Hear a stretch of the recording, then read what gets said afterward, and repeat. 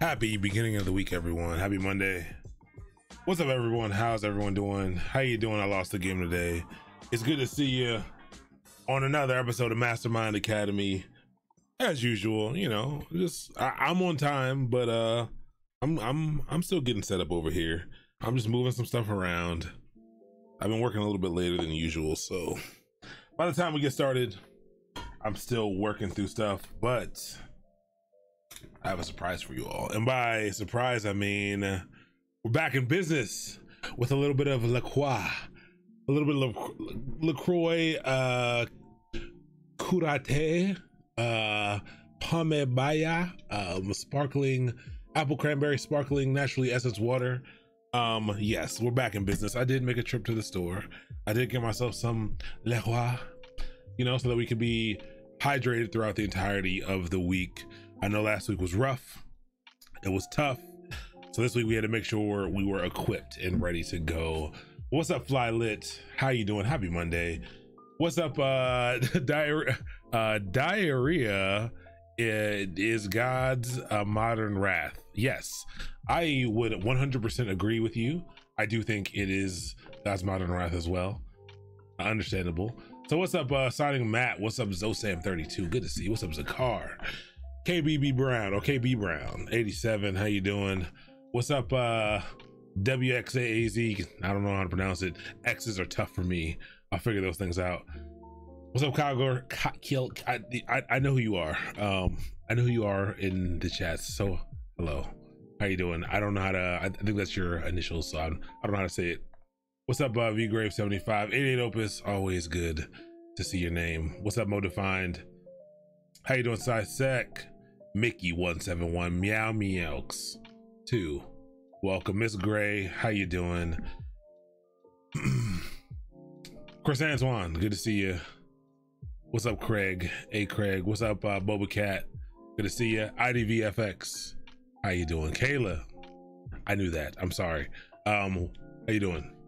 I want to ask you some stuff about your if you're still following your lifting journey during this time. I was following that. I want to see where that was going. What's up, Callow? How you doing? I do think we have a shout out come in now. I think someone sliced me with that. First off, I just want to thank everyone who's seen me struggle with computers, with the Twitch stuff, with the Discord stuff. Thank you so much for everyone who's reached out to help and who has helped me. Many people have reached out to help me, and I haven't allowed everyone to. I haven't even got to everyone's message. So thank you for doing that, everyone who did.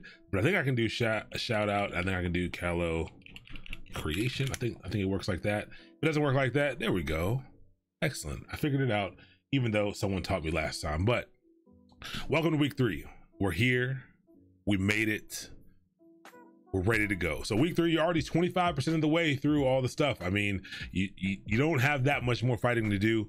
And like I said, we're still in the midst of probably the most difficult hands-on concepts that we're going to be doing right now still. So a number of you have reached out to me working through some of your issues. I've also seen people in the chat handling, you know, the issues that they're running into.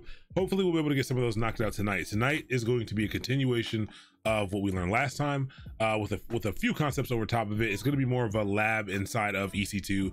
Last time we kind of learned the main concepts of EC2. Tonight we're just going to be setting up a web server in there, and so we're gonna be able to take it a little bit slower tonight. You know, more hands-on but a little bit slower, so I think you'll be able to work through it a little bit easier. I won't have to rush through the things that I'm typing to kind of show you what's going to happen, but you will be able to get your web server serving some web content. You'll learn a little bit about how that works, how it's working. You'll learn a little bit about web protocols and things as well. These things are most of the concepts have been taught already on EC2 that will be on the exam. These are some of the concepts you're gonna learn tonight will be on the exam, but will on the certified cloud practitioner exam, but a lot of the stuff will be to contextualize this. A Cloud Guru does the same thing. I thought it was a really good idea, and that's why we're gonna be building up the web servers to kind of understand what, you know, what a web server is. Yeah, and then later on this week we'll be diving into it'll build off of the concepts that we learned in EC2. We'll learn all about load balancers and auto scaling and things like that on Wednesday. So you'll see in the Google Classroom, there's not a lot of material. The reason there's not a lot of material is because I really want to give people this week to take the time to really focus on EC2 and kind of pick up those skills. And I know some people still haven't gotten logged in and are still having trouble with that. That's fine. So the last week's material is still valid for kind of the things that we're going to be learning tonight.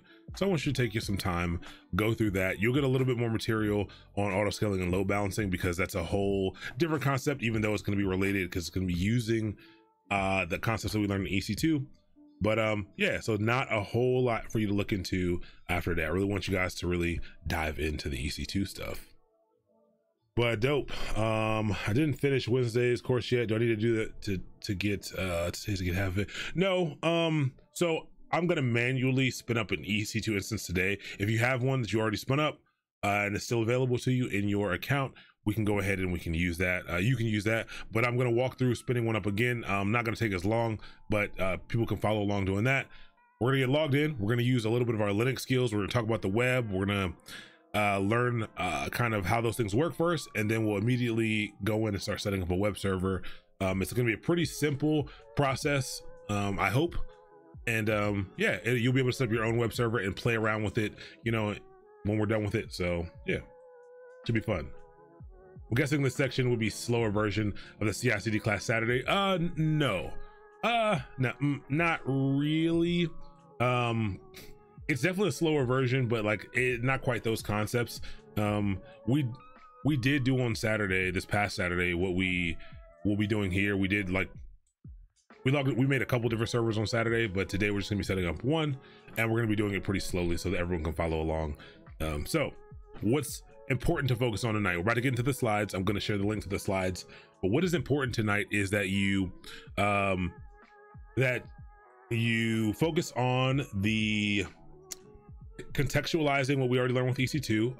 We're gonna get our hands on with it, and then you're gonna start to contextualize some of the Linux stuff that we did. So you don't need to know Linux, you don't need to be an expert at Linux, you don't even need to remember what we did last time. But as we start to run the few commands that we're gonna be running, just start to, you know, feel it out, start to feel that, hey, this is just a computer that we are controlling using these commands rather than our mouse, and just kind of start to get comfortable with that.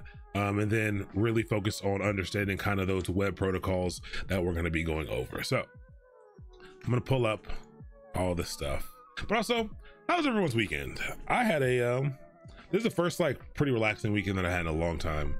It started off real nice with I don't know if anyone's a fan. Has anyone been watching Versus? So I did watch Luda versus Nelly, which we already knew. I already knew the outcome of what it was going to be, but it was interesting. But man, I forgot how many amazing songs both of them had, really, but particularly Luda. For a while he was my favorite rapper, I guess because he stepped all the way out of the rap game. You kind of forget about him. You kind of forget about him a little bit because he's kind of cemented himself in other areas, but like, ooh, he was playing chess. I think that was the bigger thing. It wasn't that he had, like, Nelly actually has bigger songs. Like, especially when I went on to Spotify, like Nelly has like double the streams and everything, but he doesn't have the catalog. It doesn't hit the same, man. It don't hit the same, but it's all good. But it was fun. I had a good time. It was pretty nostalgic for me. You know, I feel like they were hot during my teen era, so like I felt it when we were playing all the songs. Okay. Let me get logged in over here. Oh, also, from anyone who's going through pipelines, your boy be making mistakes. There's a quiz for pipelines that was going to go up Saturday. The reason it didn't go up Saturday is because I actually accidentally made the quiz in my work account Gmail, like Google Doc Sheets thing, and so I really want to relax this weekend, so I did, and so I just started moving over the questions today, so that hopefully I probably spend some time getting it up tonight, or by tomorrow. But yeah, so let's get into Academy View. What are we doing tonight? Horizons. Let's hop in. We do have slides, and let's get you all the link right here. It's got to be a way to make this simpler. but I'll figure it out later.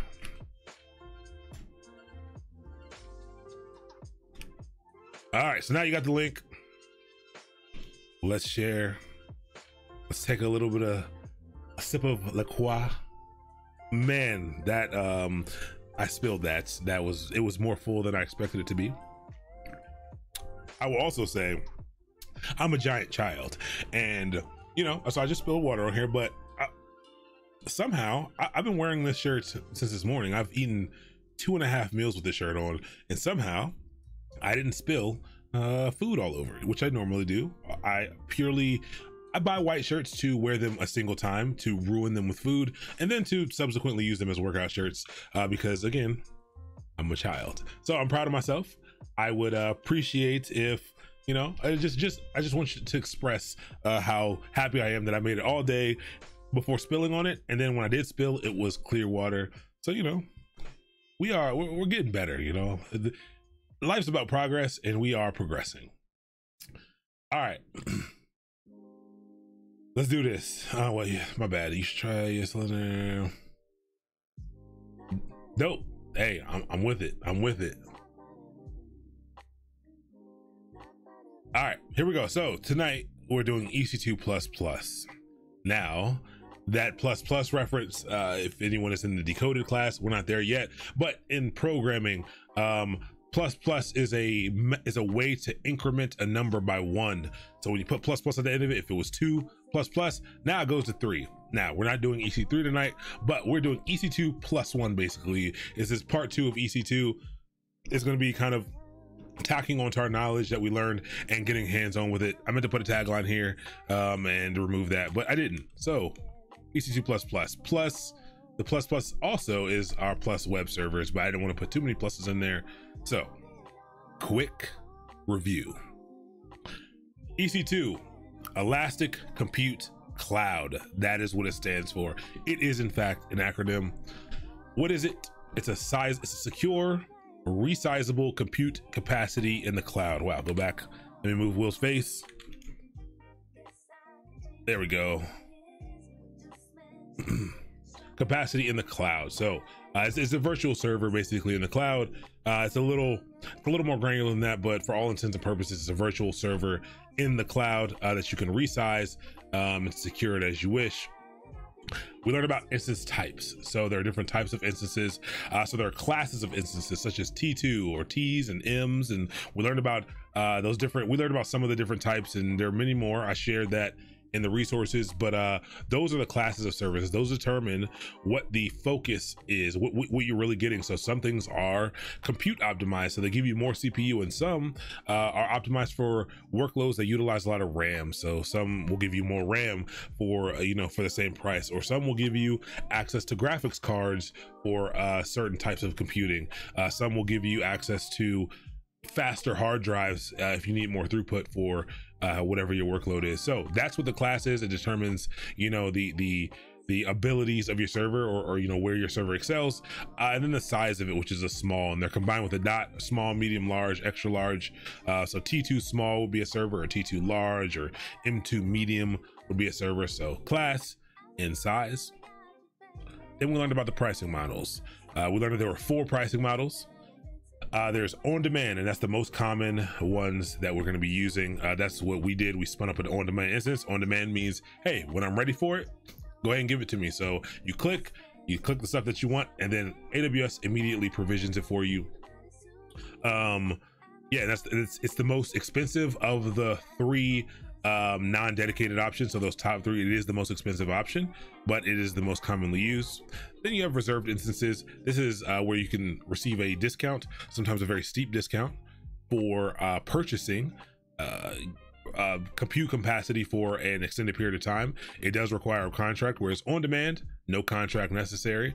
Get it when you want it, get rid of it when you don't need it, and you only pay for it while it's on. You can shut it down and you won't have to pay for it. But reserved, you say, hey, I know I want this compute instance for a year. I will prepay for it. You can get a bigger discount by prepaying for the whole time. Sometimes you can only pay like 3 months out, 6 months out, and then go month to month or something. They have some interesting pricing options for that. But I believe it's either a 1 year or 3 year commitment. Those are your options. Then we have Spot, which is where you have workloads that it's okay if they start and stop, and you want to really have your workload run for the cheapest amount, or I mean, yeah, most of the time it's used to get the cheapest compute capacity, and it basically works kind of like the stock market. You do a little bit of bidding, and you set a price that you're willing to pay for compute capacity, and once the market price for compute capacity goes to whatever threshold you set, once it goes below that, they will provision you the amount of instances you said you wanted, and you will be able to use that capacity until the price goes back above it. So it's a pretty interesting pricing model there. And then dedicated hosts are if you do not want anyone else on your servers, if you want access to the entire server, all these other options, you are co-located on those servers with other people. They're multi-tenant, so like an apartment building, they have multiple people inside of it. You're sectioned off just like an apartment where you all have your own, you know, full living quarters, you know, and you're sectioned off. But it is possible, it's possible for their workloads to affect the resources that yours receive, but AWS is pretty good about it. But dedicated host means, hey, I get this whole apartment building to myself, I need the entire thing, so I'm willing to pay for the entire thing.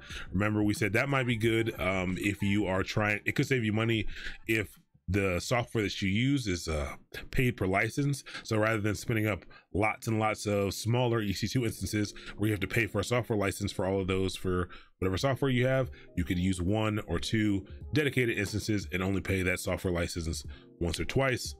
So that was pricing. So we have another page to continue, but does anyone have any questions about these things that we covered last time? Feel free to ask away. Like I said, tonight, I'm pretty confident we have a little bit more time. I've actually gone back through all of the courses because everyone's last week, literally everyone's course had too much stuff in it for the time limit. So I think we're gonna be good today. On demand, I'm not sure if that's a question, not sure what you mean, but what can I do if I can't create an access key? What do you mean you can't create an access key? So as a car, do you mean like an access key and secret key for your IAM user to log into AWS or to authenticate via the command line? Or do you mean an SSH key to log into your EC2 instance? I think that's what you mean. I think you mean an SSH key to log into your instance. Yeah. T2 micros are in the free tier. It might be some more, but yes, T2 micros are the ones that we're going to be using. So you already have an EC2 instance. Access key. So why can't you? So you're good with IAM, but you need an access key to get an IAM. We'll go on there in a second, and maybe we can answer your question. Oh, with SSH. So if you already have the instance and you did not download the access key, if you did not download the access key, you might as well go ahead and abandon that server and just right click it and terminate it, because there's no way to get it if you didn't already download it. So you have to spin up a new instance, and well, there's a way to get into that instance, but it's complicated. The best option is for you to spin up a new one and make sure you click that download button at the end once you get to it. Yes, that's actually a pretty good point that I didn't bring up. Frequency Hop says T2 and T3 has burstable. So burstable is in terms of CPU. So over time, the T instances, the ones that we're going to be using, have something called burstable CPU. So what that means is you have an allotted amount of CPU power, but over time you can build up burst credits. So, you know, if you're not utilizing a ton of stuff, they want to encourage you to not, you know, be running at 100% at all times, so that they can share stuff around. But it'll allow you to, if a workload comes along and you need more power than you have access to, it'll allow you to go above your CPU threshold for a period of time, as long as you have credits available to you. So it's pretty cool. It'll keep your server from, you know, failing if, you know, some process begins to take up a lot of stuff, a lot of resources, but it's pretty cool. Yeah. Why isn't there a type that gives you more power when you need it and only kicks when you? Yes, Jess Machine. That is it. That is it. And so that's also a great question, Jess Machine. You are preemptively asking the question for Wednesday. So that is what auto scaling, I think what the paradigm in which you're asking your question really revolves around auto scaling and scaling, period. So there are paradigms. The reason they don't give you a type of server for that is because there's an entire ecosystem of services set up to solve that problem. So great, excellent question. I love how you're thinking. Excellent question. Oh yeah, Keylime TV. Yeah, people are already hopping in. Exactly. There we go. Okay. I downloaded my PIM. Is that what I'm supposed to use to do it? Yeah, so the PIM is what you need. That .pem file is what you're going to be using to get into the server. All right, let's go to the next. Let's go to continue. Just the last couple pieces that we went over. We talked about EC2 storage a little bit. So EC2, although it's, you know, it's a virtual private server, so it has all the pieces. It's got the CPU, the RAM, and the storage, and it can have other things as well, like graphics cards to do compute stuff if you need it. But the type of storage that you have are one instance stores. So instance stores are what come with they come with the EC2 instance. The problem is not problem, but they are ephemeral pieces of storage. So they don't stick around. There's no way for you to take backups of them or snapshot them. They come with the instance as is, and when you remove the instance, they kind of go away. When you shut the instance down, they disappear. So you can lose data. So it's problematic. That's not where you want to put things if you want to. You don't want to use those if you need to keep some stuff around. The most common piece of storage that backs EC2 are these is EBS, the Elastic Block Store. This is what most people use. Why do people use it? They use it because it has great snapshotting features, so amazing backup features, really cheap, pretty reliable. And the other one is that you can detach it from one instance and put it on another one, so you can use it to move things around. It's a little bit safer. It stays around when an instance is shut down, or it can stay around when an instance is shut down. I don't think it does by default, but it can. I think they tell you that when you shut one down. But yeah, EBS, Elastic Block Store, this is the file system that you're mostly going to want to use. Then we learned that to log into a Linux server inside of AWS, a Linux EC2 instance, there's no password login. You have to use key-based authentication. And we said we had to use SSH keys to log in with that. We've already had some questions about that tonight, so I will run through that again. But yes, you must use an SSH key. It's a .pem file to authenticate with your server. Basically, you know, SSH key-based authentication is basically your a key and a lock file are basically generated. So two files are basically generated that work together, and you put one on the server and you keep one, and you know, Amazon handles that for you, but that's kind of how it works. And as long as when you try to connect, you have that file when you're connecting, as long as they match up and say, hey, can I open up the lock? Yes, I can. It will allow you to get in. So no password login there. And then we talked a little bit about security groups, very lightly. We're gonna talk more about security groups tonight. But security group is simply it's a virtual firewall for Amazon that allows you to control what type of traffic is allowed to both travel into and out of your EC2 instances. So quick review. Any questions about all of that? All right. Is there an important difference between volatile and ephemeral? Yes. Volatile is in reference to things that, it's possible. So even things like Docker containers are ephemeral. Volatile generally means that the data can be lost easier with things like power outages or power or cuts in power and things like that. Ephemeral, I'm pretty sure ephemeral means it's just not supposed to stick around for a long time, but I think it can. So like, let's look at the real meaning.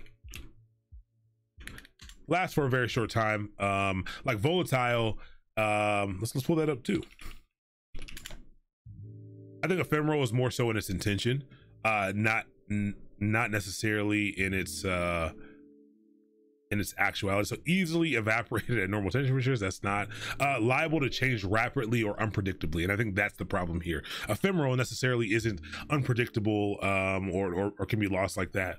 But things that are volatile are, but ephemeral is just not meant to last for long periods of time. So theoretically, your instance store could, even though it's ephemeral, it could last for forever if you kept that instance up and kind of just left it alone. That storage, it could last years as long as your instance was up. But it's not designed to. It's the storage that's not designed to last for a long time. But yes, we're talking about RAM when we say volatile. We describe RAM as volatile, and we describe some of these other things as ephemeral.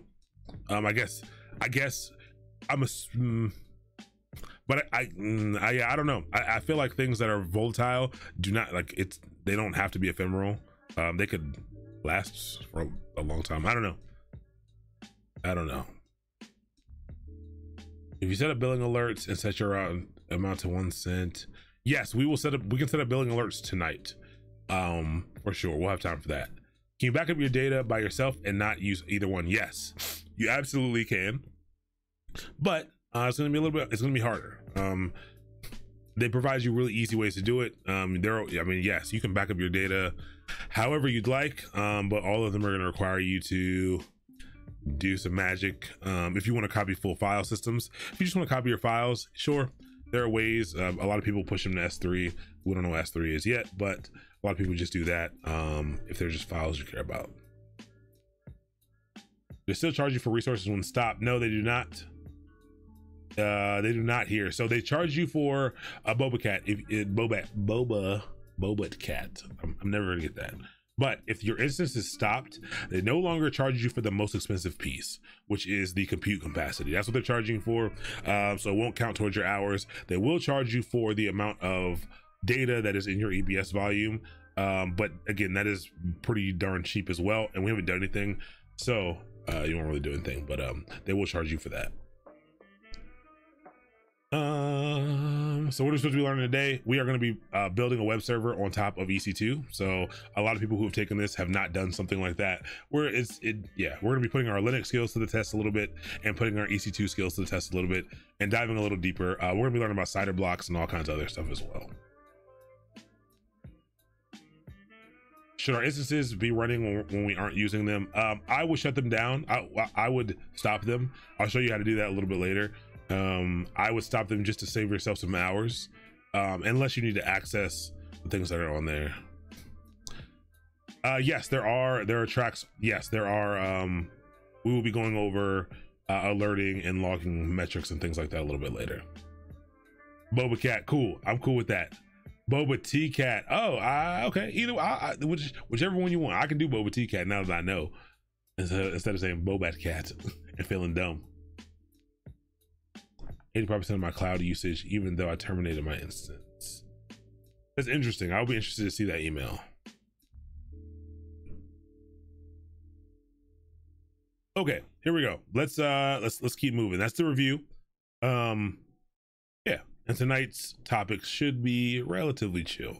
So the first topic in which we're going to cover, and these are also kind of review. They're just things that we touched on as we were spinning up our instance, but did not dive into. So the first one is an AMI, and so I'm gonna start putting just the at the top of the slide. I'm gonna start putting just the acronym because it's important that you learn these, because they're gonna ask you, like on the test, like what is an AMI rather than what is an Amazon machine image. So you need to be familiar with the acronyms. But it is an Amazon machine image. It is a read-only file system image that includes an operating system, like Linux, Windows, or Unix, and any additional software required to deliver a service or portion of it. Okay, a lot of words there to just say that it is an image, just like if you were to install Windows, a fresh copy of Windows on your computer, or whenever you need to factory restore your Mac, it downloads a giant file. It downloads a giant ISO file from the internet, and it reformats those things. It is a it's a disk image of a file system. So It's not all that special. Well, MIs they act a little bit differently, but that's how you can think of them. And so the interesting thing is that they're not just the operating system. You can have them include applications and things as well. So you can basically say, hey, all right, I'm going to install Linux real quick, and I'm going to install these tools on top, and then I can generate an Amazon machine image from that has all the tools and things that I need, all the applications that I need. And then every time I want to spin up a new EC2 instance, I can use that image, and the server that spins up will have all the things that I already need. It's the base underlying operating system and tools and files and software that you want to run. And again, you can create those manually. And we talked about it a little bit, and actually I think it might be good to go right into the console to contextualize it a little bit. Let's get logged in.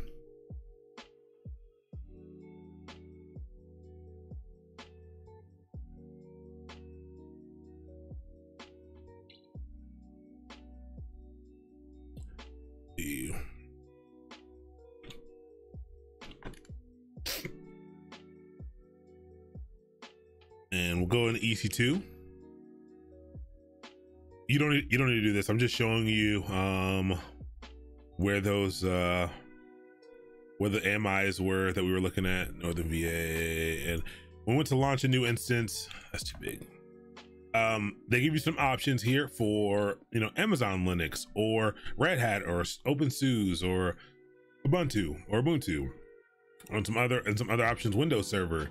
These are AMIs, so these are machine images. The way that you're using these is they're basically booted off of this image. It's booted off of an image of Ubuntu, and again, you can take this, and I could spin up a server with this. I could install a bunch of software on it, and I could create another image basically like based on this one that has a lot of other stuff included, and then I could use that to boot off of. And so where you would see that is, you'd see that over here under my AMIs. And so if you had any of your own, you could select that to boot your things off of. So it is possible for you to get a different underlying kind of host system if you need it. So that's the Amazon machine image. Does anyone have any questions about that? What's that mine? So an ISO for servers, yes. So like an ISO for servers, it's basically exactly that. In reality, it's actually an ISO and some other metadata and some weird stuff they have going on in the background, but essentially it is an ISO for a server, 100%.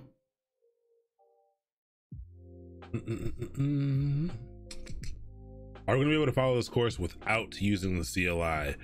Yes. Yes. None of the, so on the cloud practice, this is designed around the cloud practitioner cert.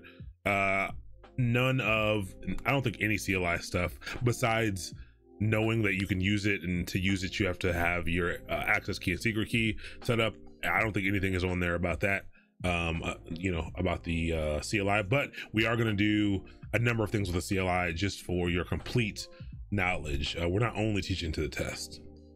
I thought AMIs were protected against being cloned.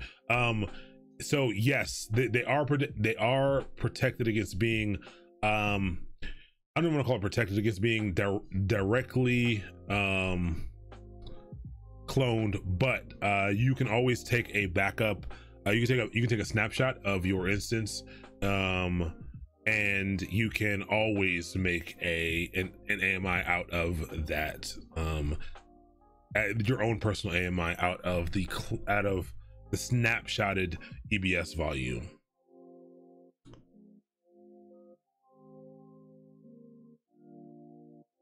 You're doing it via the session tool on the console.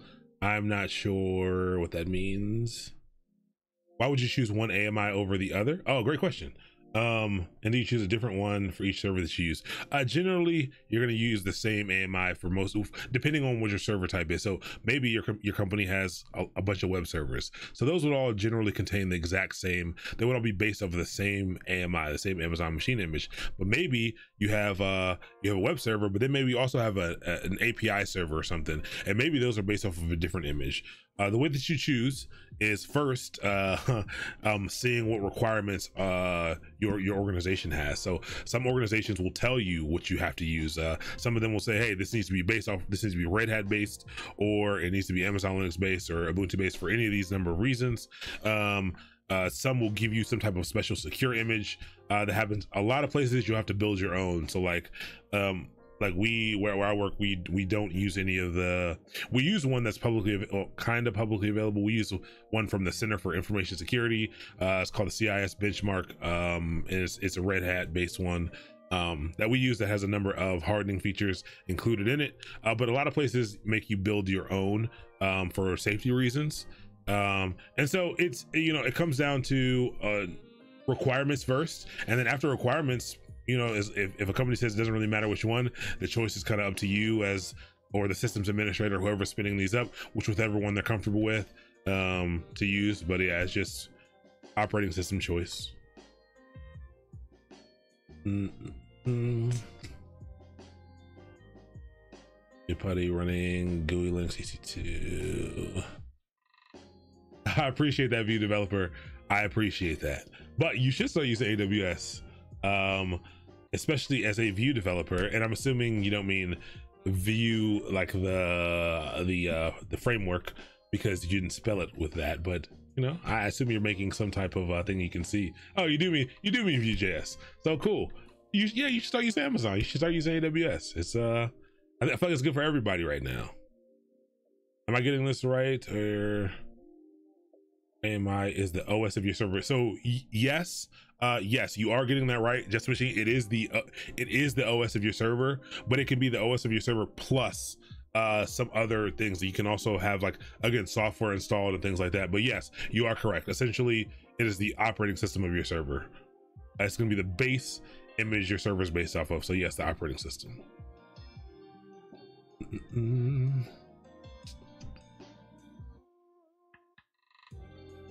Perfect, Keylime. There we go. I'm coming through with the yes. It is it's a snapshot of the thing that you want so that you can make copies of it. So yes, it's this thing that you can use to basically make copies of the server that you currently have.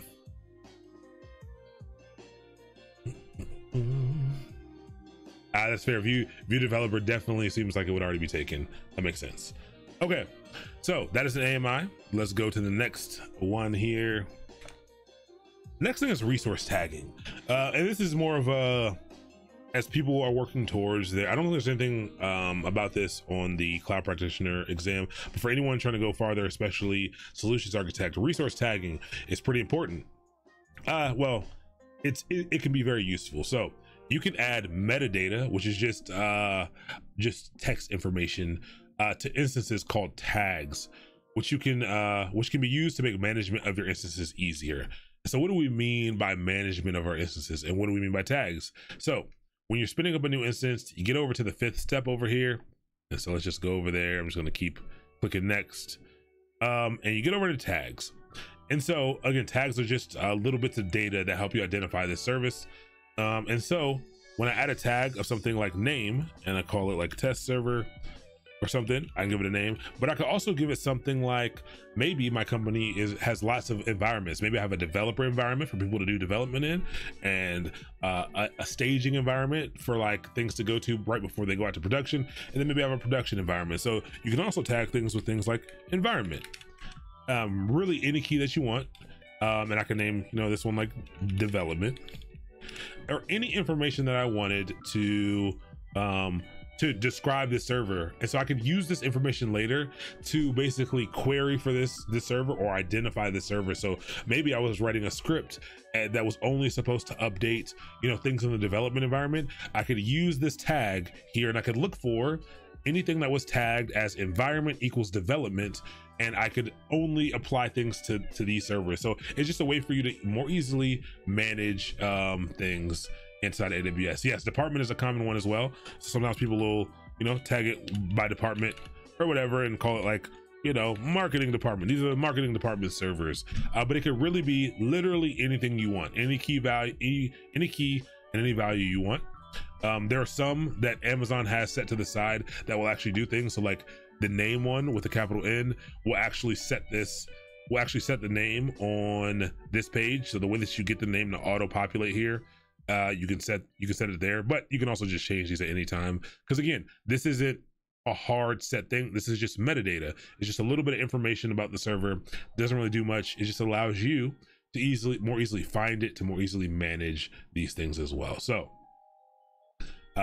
tagging, fairly simple, nothing super crazy. Just allows you to identify the server easier if you need to. And you can kind of see that if you go to, these are all off in the off state, so I don't know if they're going to show up. Let's see.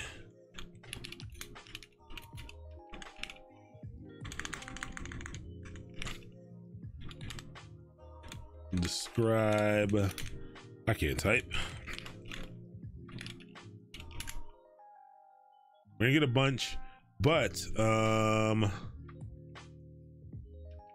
gonna try to show you. Oops. This is not like my scroll wheel at all. Not even a little bit, not even a little bit. I don't have JQ installed on here. I would use it to get the tags. Okay, so see, this is JSON. I know it's hard to read. I'm not expecting you to read it. But because I gave this, I gave a server that we created on Saturday, I gave it the name pipeline startup. So again, if I was gonna go do something from the command line, I can actually look for this tag specifically, and I could pull out all servers that were tagged this to be able to perform batch functions against them or do whatever I wanted. So just again, just a little bit of data that all gets populated inside of here. Okay, security groups. Oh, actually, let me answer any questions about tagging. I'm sorry. Can you access easier through the CLI with tagging? Yes. Well, easier, yeah, yes. But there's even another level of like, there's a whole like I guess skill set of parsing JSON through the CLI, which takes a little bit of I don't know, a little bit of work. So you can query it through the CLI itself. So I think I can do promise I don't use EC2 instances that much anymore, but I think you can do like ID or like, let me see, I think you can do like tags equals something and pull those up. Oops. Oh, filters, yeah. So dash filters, and I can do like dash filters, tags equals whatever, or I could use some type of JSON querying tool to be able to get that information out. It is it's a little bit easier to do again when you're trying to do something programmatically, to like filter that out to the CLI, I think.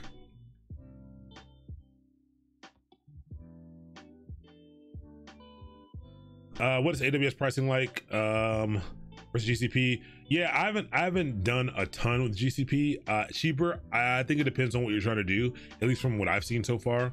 I think they're fairly comparable,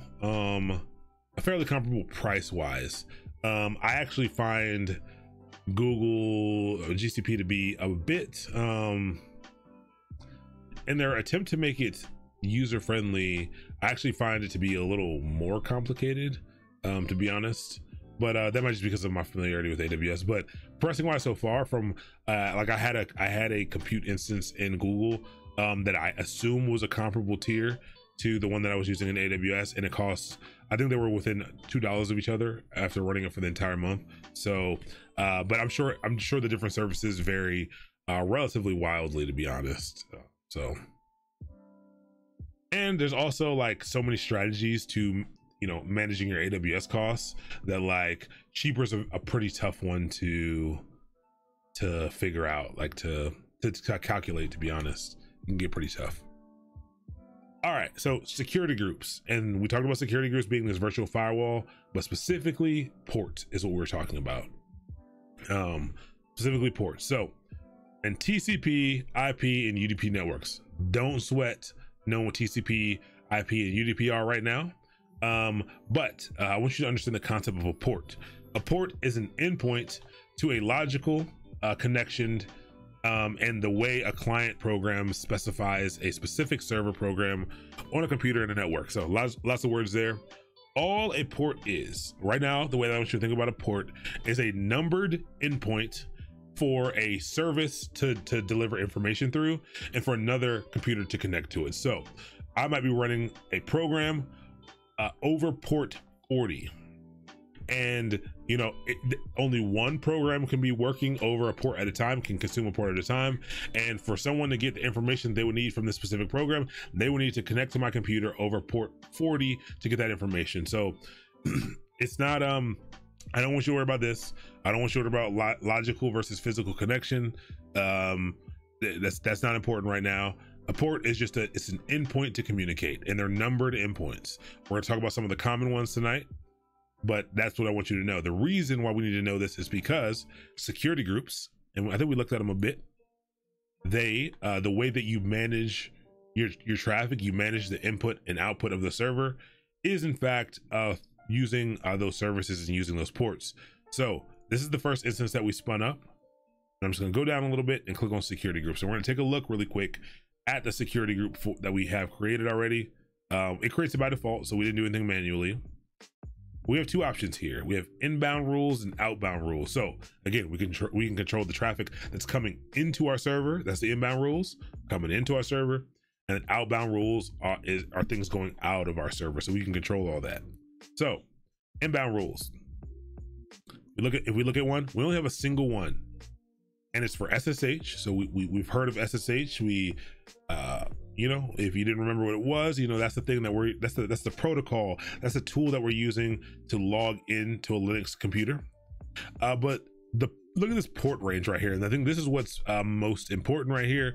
The way that security groups work are via ports. So you have to know what port to open or close. And we're gonna talk about how to find those ports and know what those ports are.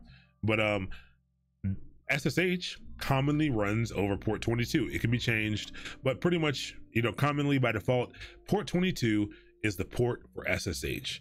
And so it says inbound, port 22 is here, and we have a rule for it. And we're basically saying 0.0.0.0/0 can get in. This is just an IP address to describe everyone's IP address. So this says literally anyone can log into this server or has, you know, access through the firewall to log into port 22. And we're gonna see this in action. We're gonna change some things in a little bit, and we're also about to talk about why these zeros are here and like what this notation is.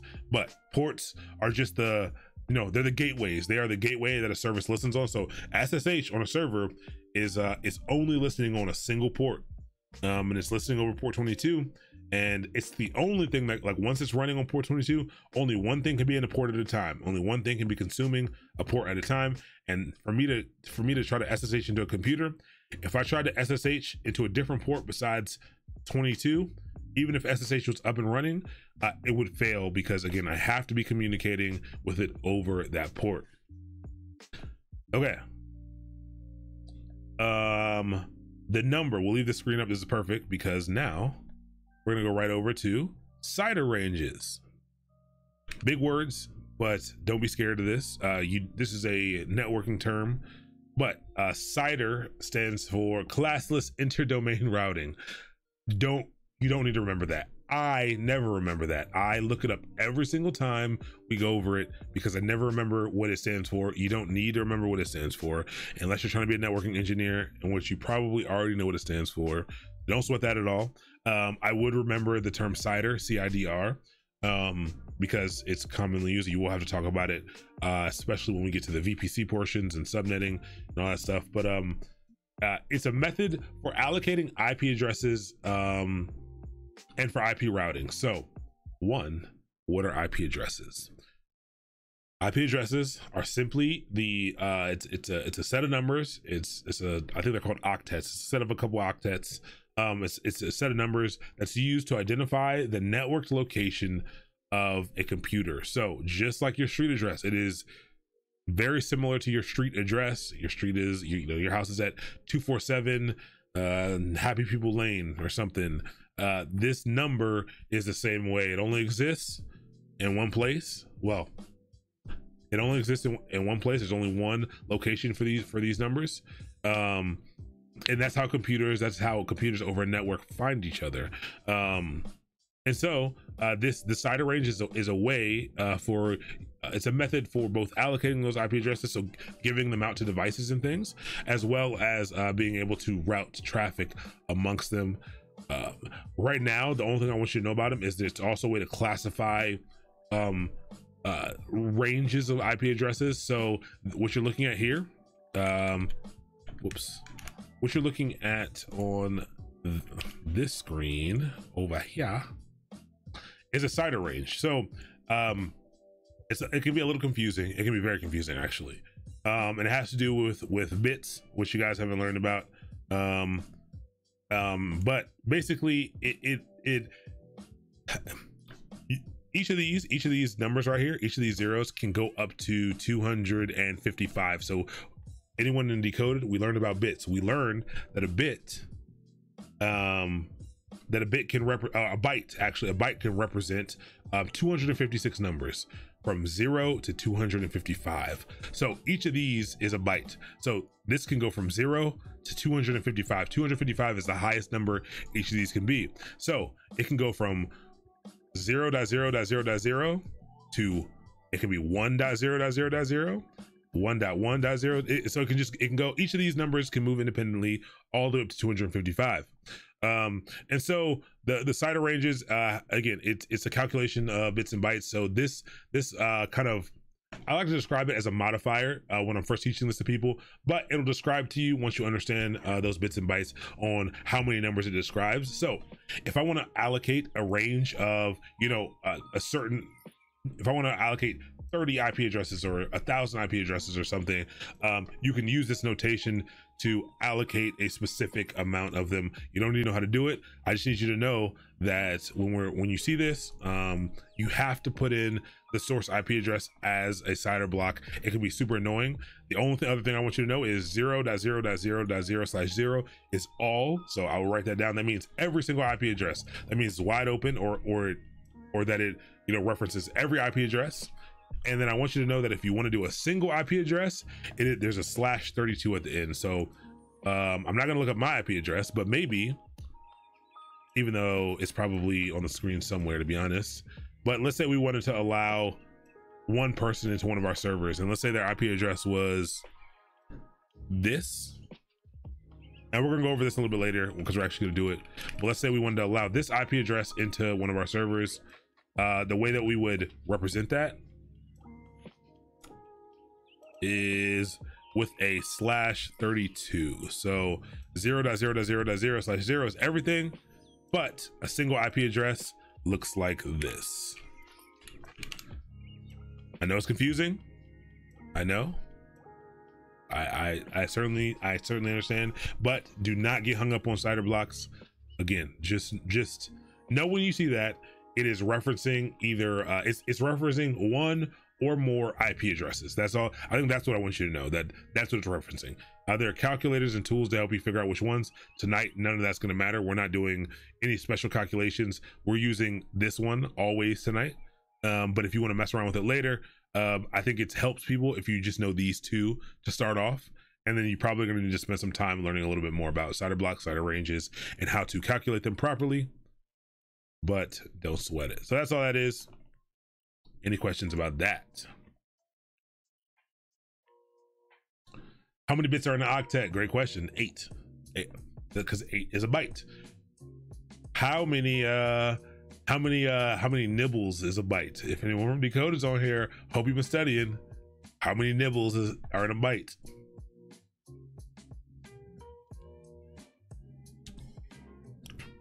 Just 2. They're just 2. A nibble is 4 bytes. And there are 2. Yeah, a nibble is 4 bits. Sorry, a nibble is 4 bits. So there are 2 of those in a byte. Let's see. I just set up SSH about an hour ago with Ubuntu. If I switch users, will I be able to get back to Ubuntu at IP?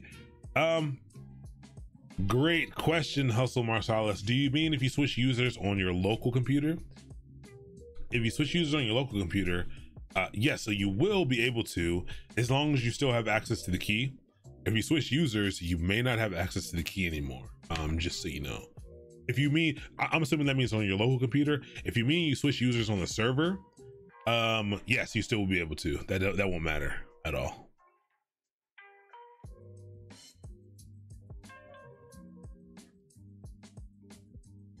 Okay, here we go. Let's yeah, I think that's all the EC2 stuff we need. Like we've now knocked out all the EC2 concepts. So basically, like if you're trying to go back and figure out like what you need to know in EC2, basically it's going to be this review, the review that you see here, and these 3 slides all the way up to security groups. Those are like the main concepts. Like again, it's not every little in-depth piece, but those are the major concepts of EC2, which will cover a majority of what you're going to be doing. And again, there's caveats and there's little things inside of each of these things that are important for later. But like right now, that's like all the things that EC2 has to offer. EC2 is such an interesting one because it's got so many pieces, because it's a full computer. The other services Amazon is offering you are not basically a full computer that you're managing. They're software that's utilizing computers underneath, but it's very specific to the service you're providing. Whereas EC2 is kind of let's put it like this. Everything that you can do with all of Amazon's other services, you can build yourself on EC2. And I think that's why it can be the most complicated, because again, every single service they have, you could build yourself, and you can install the tools and build the programs yourself and put it on the EC2 instance and not need their services. So that is like, when you have that much freedom, that means you're gonna, have to learn a little bit more.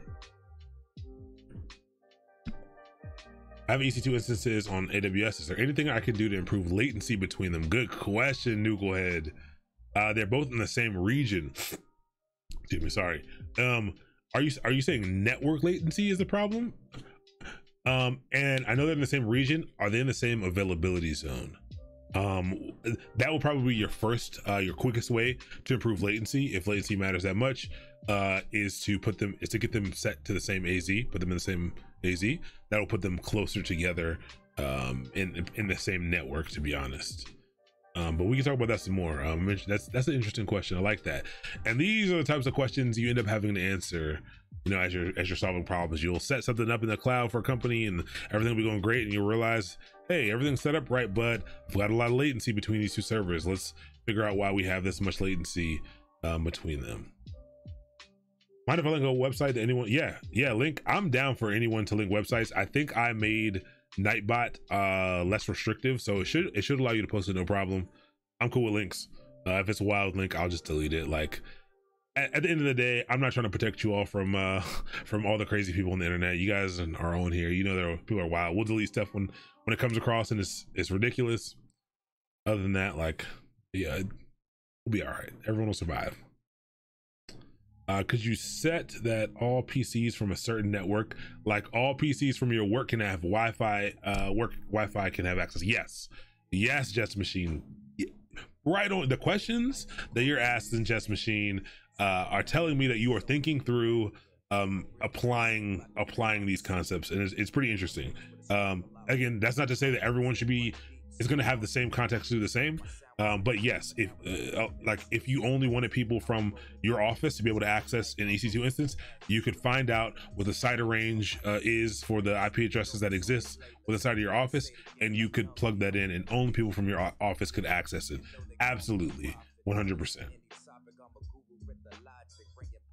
Oh yeah, or if it's just a public IP that's coming out of the building, which it probably is, you can just do that.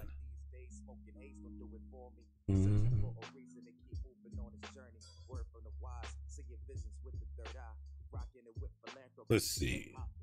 Is availability zone the same as subnet?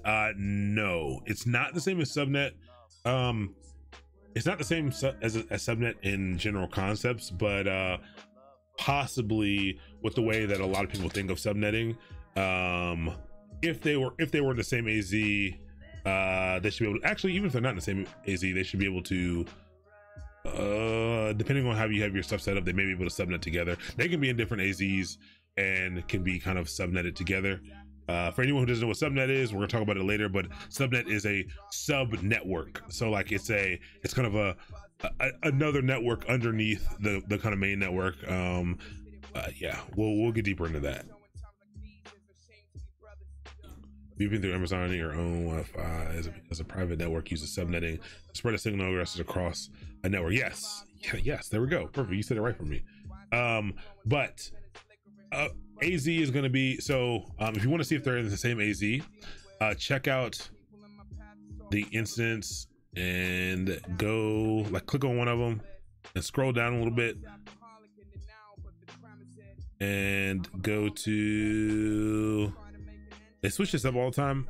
On the right side there'll be availability zone, and it's going to be either like A, B, or C, or D, depending on where you have it.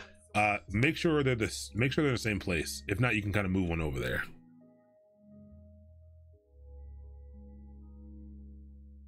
Do all the IP addresses need to match up from all IAM users and groups? Like multiple people are working on one project. So do all IP addresses need to match up?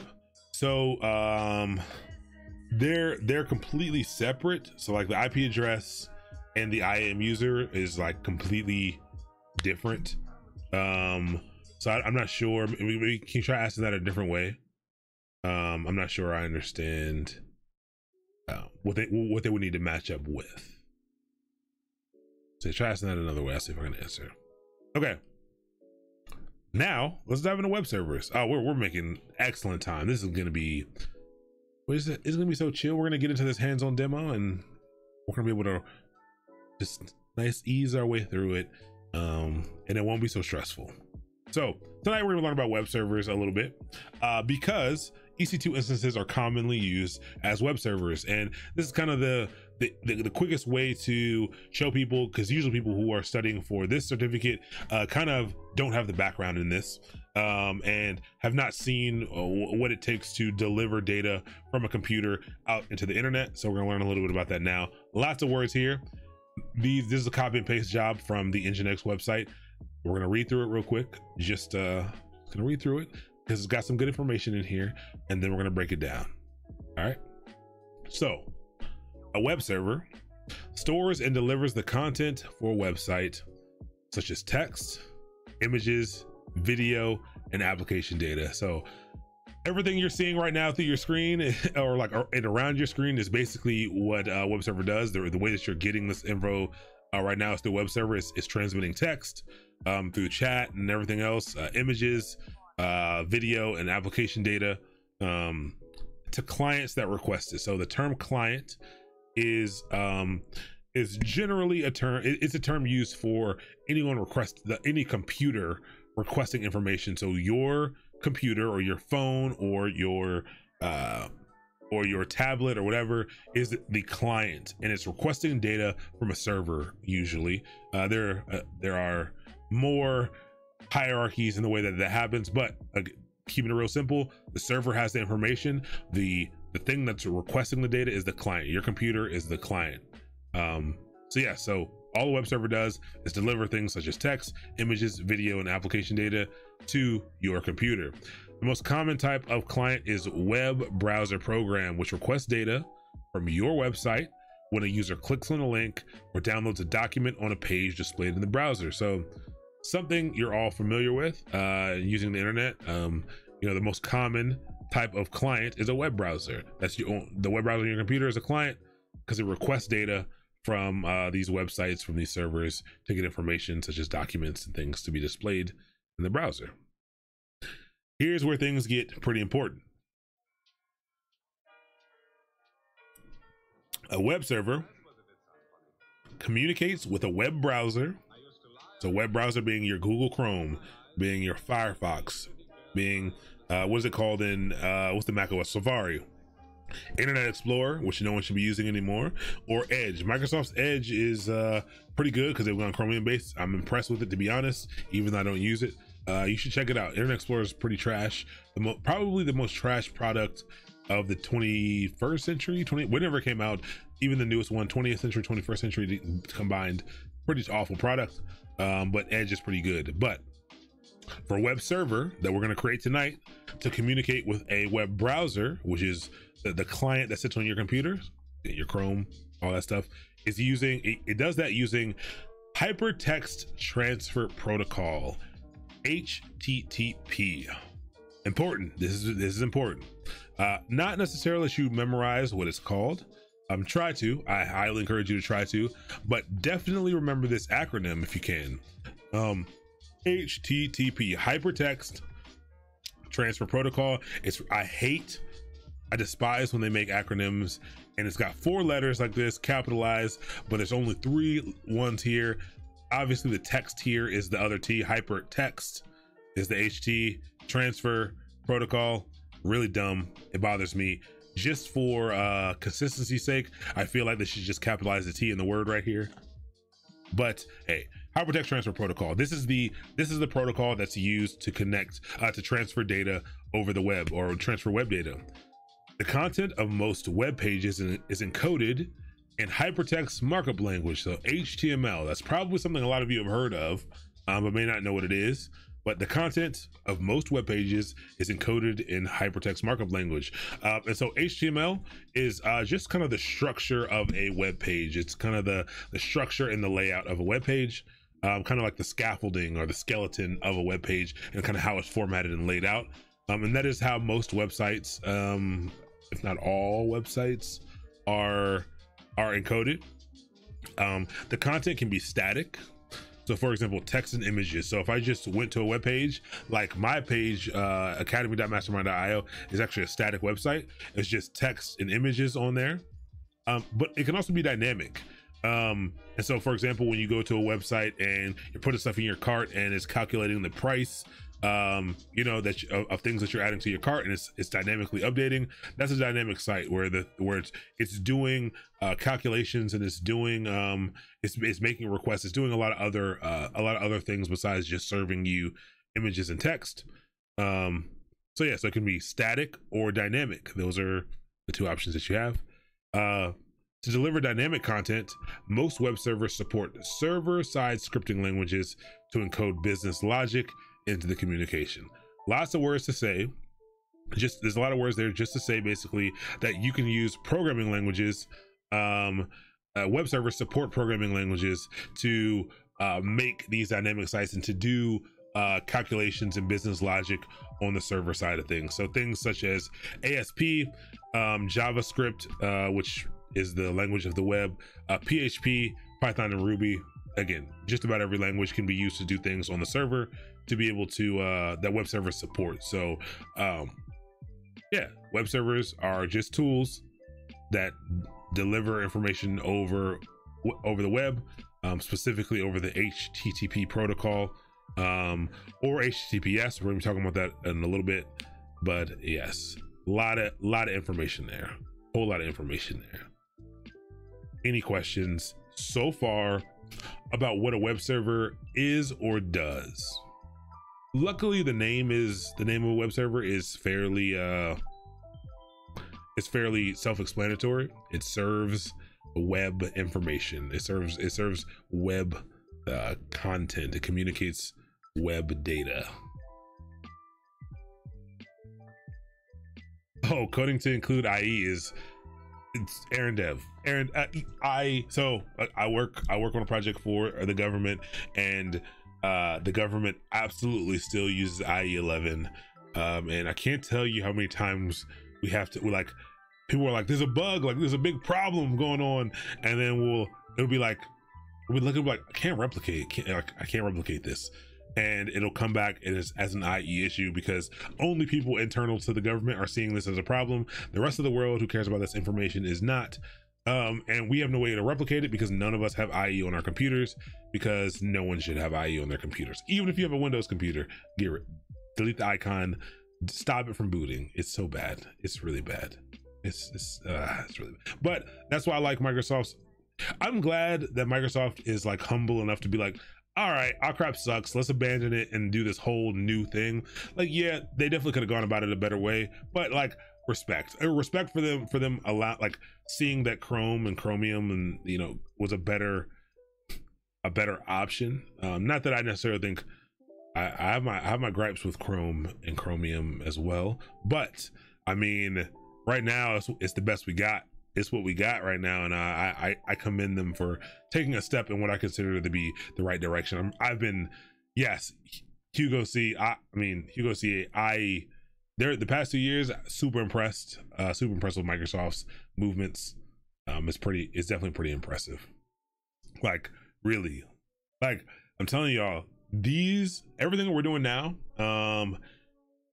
it'll be so much easier for everyone because of what they're doing with GitHub code spaces. As soon as code spaces goes general availability, do you know how much easier it's going to be to run through things? Like, wouldn't it be easier, everybody, if yes, the people who want to do everything locally could do it locally, but if you're unfamiliar with all this, what if we could all go to the same place, and the things that we did, we could do them on a common workspace where, like, the things that I'm doing, you could actually do, because you'd have access to the same tools, same computer, same everything that I was using. It'd be pretty dope. I'm pretty excited about this. I need it to go general availability like now, but it's pretty dope. It's gonna be pretty dope. I think it's gonna help primarily in the decoded class. This one might not be as beneficial in, but decoded and even pipelines, I think it'll make it 20 times easier to do stuff. Oh yeah, it won't let you remove it, but like, just delete the icon or something. I don't know. Chrome, I tried to switch to Firefox. I like Firefox. I do like Firefox, but I don't know. I think I installed too many extensions in Chrome, and like, it had everything that I needed, and then like, I couldn't see a reason to go to Chrome besides maybe privacy. But like, I just don't care anymore. It's terrible. Don't be like me. You should care more about your privacy. But I try to care about my privacy, and I try to go to Brave browser, which is built off of Chrome or Chromium. And I had to stop. I liked it. I actually do recommend. I recommend it if you're not a web developer, or if you are a web developer, use a different program to debug, because I was troubleshooting an issue with my website for a day and a half, and I could not figure out why it wasn't working. It was with Google Analytics, and I could not figure out why it wasn't working. It was because Brave was actually blocking it due to security reasons. It was like blocking my tracking codes, and like, it was so frustrating. It was one of the most frustrating things. It was with the tracking code, and it was with some front end change that, like, I was like, this is an easy change, and it would not work. And I found out it was because of Brave. So yeah. Okay. There's probably something I could have done, but then I got frustrated and I was like, yeah, I'm out, and I came back to Chrome. But yeah, use whatever you like, use whatever you like minus Internet Explorer. I also don't really recommend Safari. Like, it's just, I just think it's feature weak. Like, but hey, if it's working for you, I keep using it. Everything except for IE. If you're using IE, please get off of IE. You're making everyone's lives hard. Like, everyone. You're keeping salaries high, but Safari is becoming the new IE. It really is. You're keeping salaries high, but man, please, for the sake of all of us, like, let IE go, please. Okay. So, a web server serves web data. That's what we need to know. It serves web data over HTTP. Hypertext Transfer Protocol. Here are some web servers. These are some of the more popular web servers. There are many web servers out there. The one on the top left is by a substantial margin the most popular web server in the entire world. It's called Apache. Really great web server. I really like it. Pretty darn good, pretty darn versatile, tried and true. A lot of people use it. Yeah, I agree, Phantom Wave, 100%. The one on the right, and there's a reason why I made it the biggest. This is for psychological reasons, not just because it filled the space. I could have easily made the Apache logo bigger. But NGINX, the reason I'm giving you NGINX right there is because NGINX is it's a newer web server. It is very popular. It's extremely popular, but it's been more popular in the past few years because of it's better for the modern web and kind of the modern architecture and the way things are done nowadays. You know, a lot of things are done with microservice and all other stuff. Like NGINX has a little more flexibility for a lot of those things. There are trade-offs here. You don't need to know them. I believe Apache is better for dynamic content and NGINX is better kind of for static content just because of the way that their workers run. But for all intents and purposes, they'll work just as well for both, for a lot of things. For most people's use cases. At scale, it may be different, but NGINX I find to be the one I like working with the most. I find it to be the most I find it to be more fun to work with. The use cases in which I need a web server, NGINX really serves that better. And like I said, it's been super popular over the past few years, so it's a big one as well. Apache Tomcat, I only threw this one in here because I was surprised at how many Java people came through and like said something about Apache Tomcat originally. I've worked with Tomcat before, so it's Apache, but it's a web server designed to work with Java, specifically for the JVM, for the Java virtual machine. So if you have Java programs, I think you can serve more with it, but it's designed around that. It's a bear to I don't like it. As a sysadmin, I had to deal with Tomcat servers, and man, I had lots of trouble, but all good. And then the last one on the bottom right is Microsoft IIS. That stands for Information Interface Service, Information Internet Service. Let's see, Microsoft IIS. So if you're running Windows Server, this is one that comes with it. So also good to know that Apache and NGINX and stuff, they also run on Windows as well. So like, it's not that you can't use those, but Windows Server does in fact have this as well. Internet Information Services. Was I close? What did I say? Was I close? I don't know if I was close or not. I don't remember. I don't even know what I said because I made it up on the spot. I never remember. I've worked with IIS before. I don't hate it. I really don't hate it. I've heard bad things about it. I don't hate it. My only problem is that I like working with things from the command line, and I never learned how to manage IIS from the command line.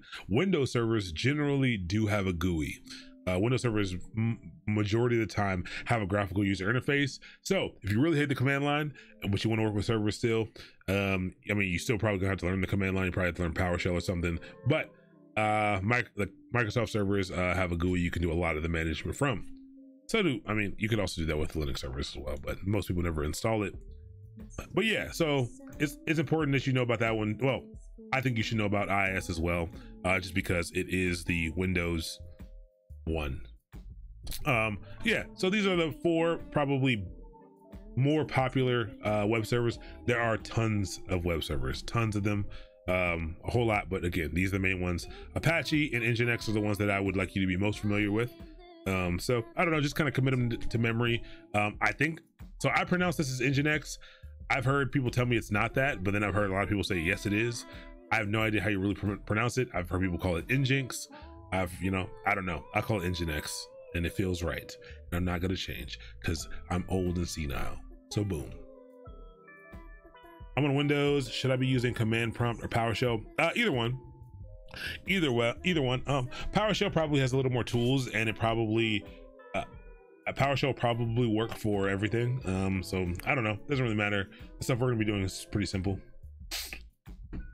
Cool one written in Go called Caddy. I'll check that out because I'm a Go fan, because they also have a proxy like called Traffic and stuff that I like.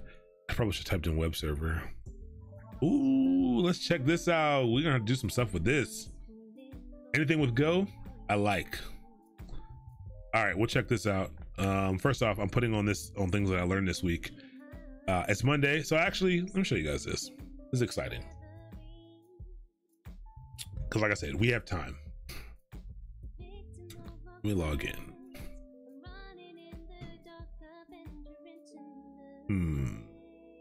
Why isn't it?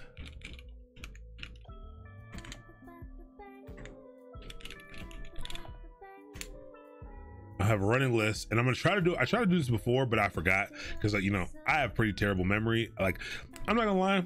I think I have some type of ADD or something. I mean, I can focus, but I lose things. Like, I'll be in the middle of doing one thing and I'll completely forget, like in the middle of doing it, and I'll move to something else. It's really weird. I do it a lot. I do it a whole lot. And so like I almost just did it just now, but now I'm back on track because I remembered I was trying to get my password from here.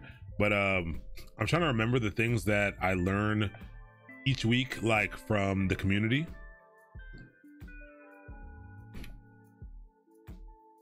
And so now I'm just keeping a I'm keeping a running list. Hey Brooks at mastermind.io. Paste it in. Let's get on in here.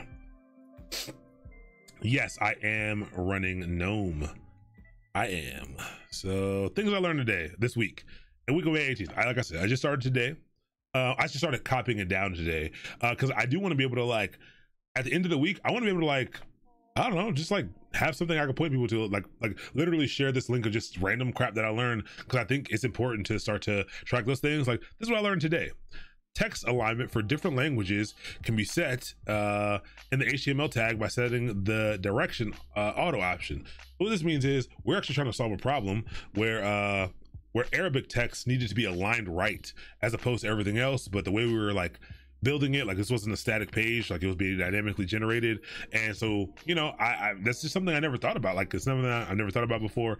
And when researching it, we found out, like, you just set this thing here and it would automatically align things that needed to be right aligned, like Cantonese and stuff, and it would do that. So that's what I learned today. So I thought that was pretty cool. And the next thing that I learned is, I forgot what I just learned. What did I learn? Caddy server. Go server, go web server. All right, I learned about that. Excellent, dope stuff. I like it. PowerShell is bomb. I've heard great things about PowerShell. I've used it a bit, and I seem to like it. I mean, I seem to like it. I like it. I liked it for what I was using it for, but I just don't do a lot of Windows stuff. And again, not that I have a problem with Windows. It's just that just hasn't been the path that my life has taken or my career has taken. So Car, I feel you. Okay, that makes me feel better. I feel like I got some you know, my people. I'm with my people. All right, I know, man. I've heard good things about it, but I don't know. So far I'm fine. I mean, so far I haven't been fired, so how about that? No 2FA. Yes, no, so I had to turn off 2FA when I got my new phone. I had to do a lot of crap to get 2FA turned off, but I do need to re-enable 2FA. Thank you for saying that. I have it on my, it's weird because I have it on my main, I have it on my main account, like my personal account, but not on my business account. It's weird. It's pretty stupid actually, but good call out. Where does dir auto go? Yes, the HTML tag. Well, it needs to go into the div or the paragraph or the span that the text is going to be in. And what it does is it like checks the I'm not a web developer, by the way, so this stuff maybe everyone knew this, but as someone who's not a web developer, this was exciting to me. But what it does is I think it pulls the first character of the section, and it determines whether or not that is a right aligned or left aligned language, and it will go ahead and do that. It'll go ahead and do that. So you got to be careful though, because if you have other text sections inside of like a div, like you put it on the div and you have like 2 or 3 paragraphs, like maybe you have a language that needs to be right aligned, and then you have some English, like a link under it, it will also right align that as well. I don't know, it's something I learned today. Again, there you go. That is my web tip for the day, which I don't know anything about the web. Don't know anything about the web. Oh, this note-taking site is Notion. It's a tool that I use called Notion. I highly recommend it. For someone like me, I had a lot of trouble. Like, I used Evernote before this, but this one, again, I think because it's just easier to do things. Like the way my mind works, it allows me to just, I don't know, put all the stuff that I need in here, and yeah, it works. Okay, I spent time writing a graph traversal algorithm. I forgot how to center a container. Yes, container side by side in Flexbox. Aaron Dev, we are the same. We are one. That's me. I have built again super I say all the time, I built like very performant, scalable systems that can serve, you know, hundreds of thousands or millions of customers, you know, be super reliable, super resilient. And, you know, I build APIs and stuff. But man, the first time I was asked like a year ago, they were like, hey, can you like, we need to change the colors on this map in React. And I was like, bruh, I got this, like easy. I died. I couldn't center an image. Like I struggled, and I still struggle with those things. So big respect for everyone out there doing all the web developers out there. I don't envy you, to be honest. I find your job to be very difficult. I like coming up with a solution that people can't see and building it to how I think it should work. But sometimes you have to take a vision that someone else already made who has no idea about the technical aspects of it, and you got to implement it technically. And that seems scary to me, to be 100% honest with you. So yeah, just, you know, we're honest here. We are honest here. All right. So installing a web server, we're going to do it live, you know? And actually I meant to delete all these because I just copy and paste, as you guys I'm sure can tell. I just copy and paste the slides so that I don't have to make them, and I just change the information. These aren't supposed to be in here. This is supposed to be the last slide today. Installing a web server is supposed to be it, and tomorrow, I mean, and the other ones are they're just copies of each one. So yeah, let's do it live. It's going to be nice. It's going to be nice and simple. We have a whole hour to do a task that's very simple. The goal tonight is to install NGINX. Actually, it sounds like it feels like we're going to have time to do Apache as well, and to kind of just talk through these ports, and just kind of understanding how that works. I think everyone will be able to have a web server up and running. We'll even get not only will we get the web server up and running, but we'll grab some free HTML sites or something and we'll try to set them up. But yeah, let's do it. Yeah, I'm a copy paste pro. I might put it on my resume actually. I mean, I'm gonna be honest with you, I don't plan on working for anyone else for a very long time. So I mean, I need it for a while, but I might put copy paste pro on there on my LinkedIn. I might put it on there because I want people to know that I'm proud of that fact, and they should be happy when they see that, and that I'll admit it. They should, you know. Oh yeah, for the new folks, I work at probably the dopest company in the world.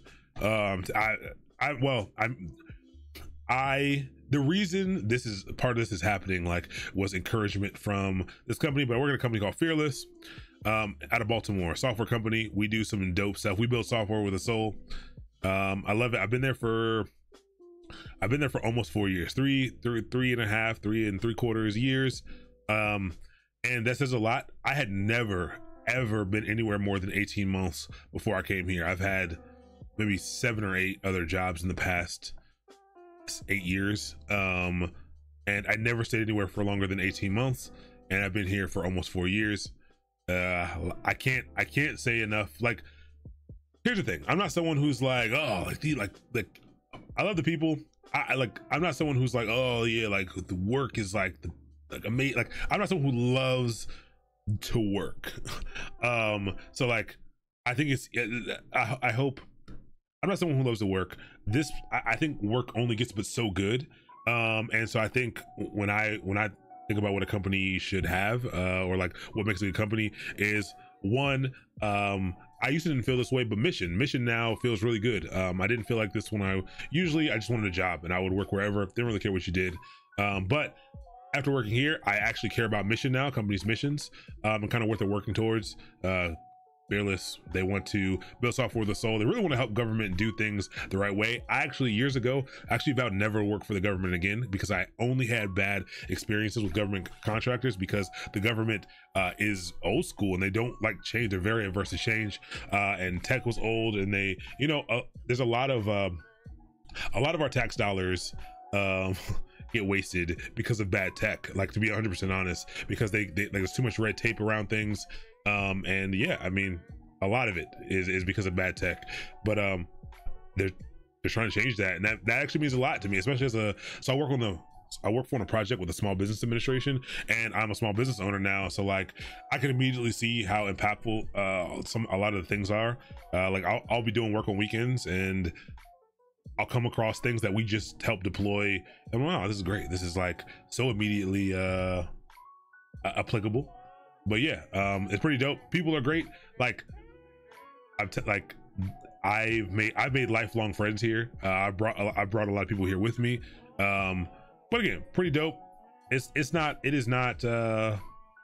Twitter. You're not gonna get paid $400,000 a year. You know, it's a Baltimore based IT company that pays well, has a lot of perks. You get $750 worth of tech stuff per year, and a wellness budget, so they'll pay for your gym membership up to a certain amount, and $4,000 of training budget to go do what you want to do, $4 in snacks every month, 401k. I don't know, just a good company, genuinely good people, like genuinely good people, to be honest. So it's fun. I really do enjoy it. So that's I'll always shout them out whenever I can. They'll always hold a special place in my heart. I mean, my goal is to I'm working on leaving there right now. They know, everyone knows, but it's to do mastermind things full time, not just the academy full time. There's other aspects that I want to work on, but it will give me the opportunity to actually focus on the academy the way that I want to focus on it. There's so much I had planned for this run, but like didn't have time. Like I wanted to have like repos already set up with everyone, so like you could just go grab stuff and everything will be ready, and just, you know, run out of time because of COVID, and you work for the SBA and they have to give out, you know, all the relief money, and they're not ready, so you help them get ready. It's pretty interesting. But I highly encourage everyone to check it out. Reach out to me so I can put in your resume. I'll put in anyone's resume. If you see a job on the site, we are hiring right now, I believe. We're pretty much always hiring, and you know, we do get referral bonuses, so I'll split it with you. I'll give you a little bit. I'll take you to dinner, no problem. You know, I'll send you a little gift card. Not a problem at all. Not a problem. Can they employ me from London? Maybe. Like now, I think every company is more open to, you know, worldwide workers. So I can check. I can find out. To be honest, I usually end up interviewing HR people by their company. That is pretty darn good. I like that. Flipping the script. I do like that.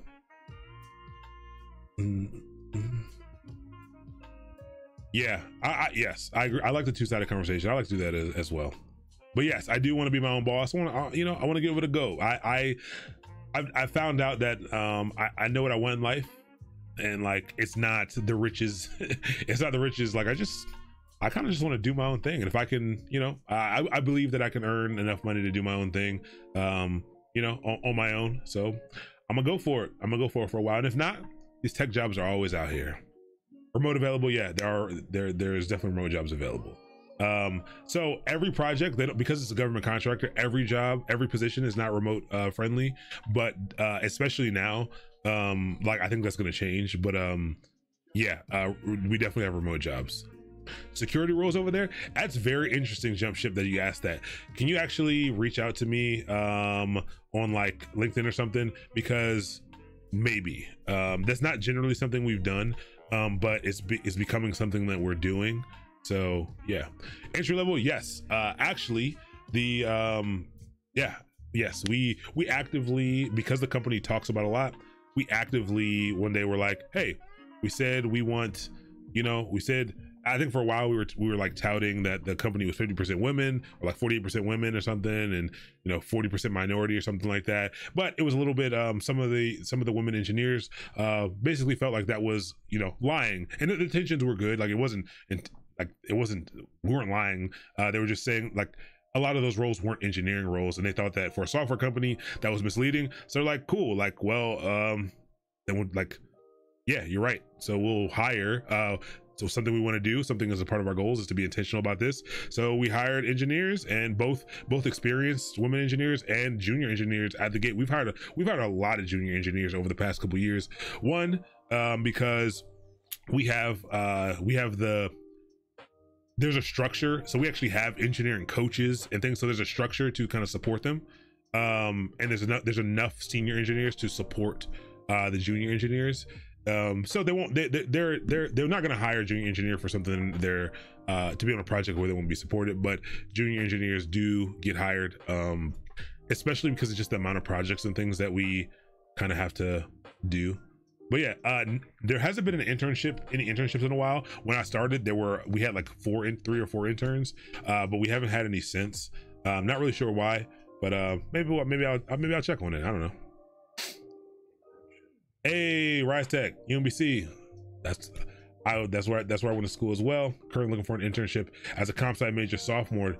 I'm gonna check on that. I am gonna check on that. Ask me about that again. I'm gonna check on internships because I know it's something we used to do, but it is not something that we have been doing.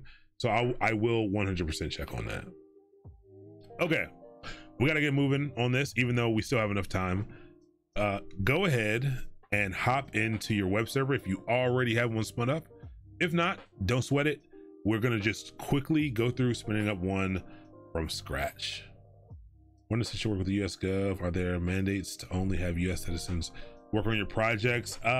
Yes, I do think that is yes. I think for almost every project we work on, if not all of them, we don't only do government work, but we mainly do government work. So yeah, I do think that is a mandate for most of the stuff. Kind of out of our control. Okay, I'm gonna launch an instance. We're gonna use, so hopefully you spun this up with Ubuntu. No big deal if you didn't. I can kind of walk you through it. It's going to be a very similar process if you didn't, but hopefully you did. So we went into services, and then right here the very first option is going to be EC2, or you can type it in here if you don't see it. But excuse me, the LaCroix got me a little bit gassy, you know. Yeah, we should have time. I can go over doing it from the command line as well. Well, we are going to do the installation of the server on the command line, but spinning up one, yeah, we can do that. So click on EC2 there. Head over to, just scroll down the page a little bit. You might be able to see it if you're zoomed in or zoomed out farther than me. But scroll down the page a little bit and you can see launch instance down here. And go ahead when you're ready. And only go through this if you haven't already done it. You already have a server that you know how to log into, or that you're ready to log into. You don't need to do this piece. I'm just doing it for everyone who missed it because we have time. Launch instance. So we're gonna get to this launch instance page. Jump ship, dope. I'll check right after this. Yes. Oh, lacerated digits. Thank you for that. Cause someone taught me that last time as well. I didn't know Windows 10 had SSH by default. I'm a Windows user. I didn't know, but Windows 10 has SSH now. Exclamation point. That's something that I learned. I learned it last week, but I think it's worthy of going on this week because it's pretty dope. All right, so you're on this page with all of the AMIs, all the machine images that Amazon gives you by default that you can base your server off of. Scroll down a little bit, choose the one with the little orange logo called Ubuntu 1804, and we'll select this. So select that. Make sure you're on the free tier eligible one. So this is gonna be your T2 Micro. Just go ahead and, click right, make sure that's selected. And once you're ready, configure instance details.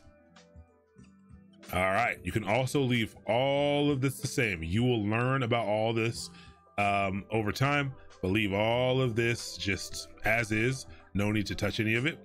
And click next. You can change this number here to 30 if you want. 8 is fine. 8 is more than enough, but you get up to 30 gigs for free. So you could change this up to 30 if you'd like. I generally do it, but if you left it at 8, don't sweat it. That works completely good. What's up, DC Spock? What's up, Trizzle Trop? What's up, Young Giovanni, Maypock, Dr. Jorks, Phantom Way? We've already been talking. Curious, RXID. What's up, Martini Vodka 10? How's everybody doing? All right, so you leave it here. Click next. Add tags. Again, you can give it a name if you like. This is an optional step. No big deal. If you want to give it a name, just give it a name and type in name right here with a capital N. Pretty important that it has a capital N. And then we're gonna call this web server. We're gonna call this Horizons web server because I have a lot of servers spun up right now. So Horizons web servers. Next, security group. Now we're not gonna mess with this right now. Leave it defaults. default, leave it as default, but we are going to be messing with security groups tonight and review and launch. So really, you could have not messed with anything. You could have just kept clicking next, and you basically would have had yourself a server. So launch. This part is important. If you're following along right now for the first time, make sure when you get to this page that you create a new key pair, type in any name you want for it, and click download. It's not even gonna let you move past it until you do download it, so you got to download it. But I already have one, so I'm going to choose an existing one, and first instance I think is the key that we used that we spelled wrong. No biggie. And so I'm going to launch it. All right, so now here's where we're going to completely move away from the console. Not going to be in the console anymore. We're going to move over to the command line. So everyone get ready, and this is where I'll start going slow. This is where we can take our time, ask the questions. We'll try to get everyone in a good spot, hopefully.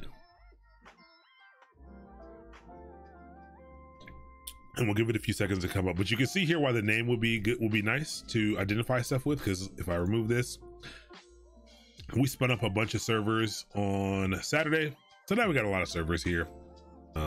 So it just helps a little bit, but I have them all stopped right now. This is the one that we need. So first thing we're going to do to be able to install a web server is we're going to log in, and we are going to we're just going to log in first. So let's practice our key-based authentication. So let's practice that. So you can use either the IP address. So again, the IP address is just like your home address. It is the place on a network which a computer lies, or where people can reach it, over a network. And so this is our IP address of my server. And so I can either use this, or I can use this.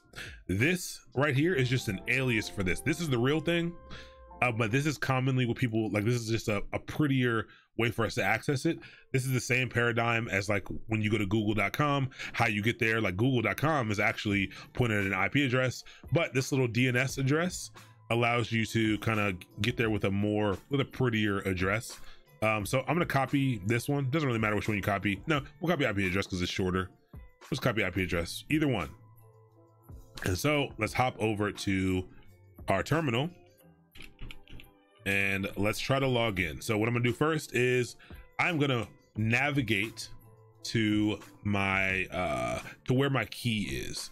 So where that PIM file that we downloaded is, I'm gonna navigate there. You don't have to navigate to it, but if you don't navigate to it, you have to call it via the path, either the absolute or relative path to use it to where it's located. So another way that might make it easier for you is if you're on, I think on every other OS, I think you could find it inside of your files menu, and I think you go to mine is in documents and AWS keys, and then I could right click here and click open in terminal, and then I'm now at the right place. It'll take me right to where I need to be. I think you can do that in Windows as well, and we can actually check. I think in Windows, right control, so left. I think I can do, excuse me, man, this LaCroix it's really messing me up. So I think in Windows I can go to documents, and I think I can right click, and this allows me to open a terminal here. So hopefully you can do that as well. Use the address bar. You can do it up here, or you're saying use that to get the location. Yeah, you can do that too. But I think if it doesn't work, mine allows me to open up Hyper, because that's what I have set as my default terminal or console. But yeah, shift right click to open in PowerShell. Nice. So shift right click.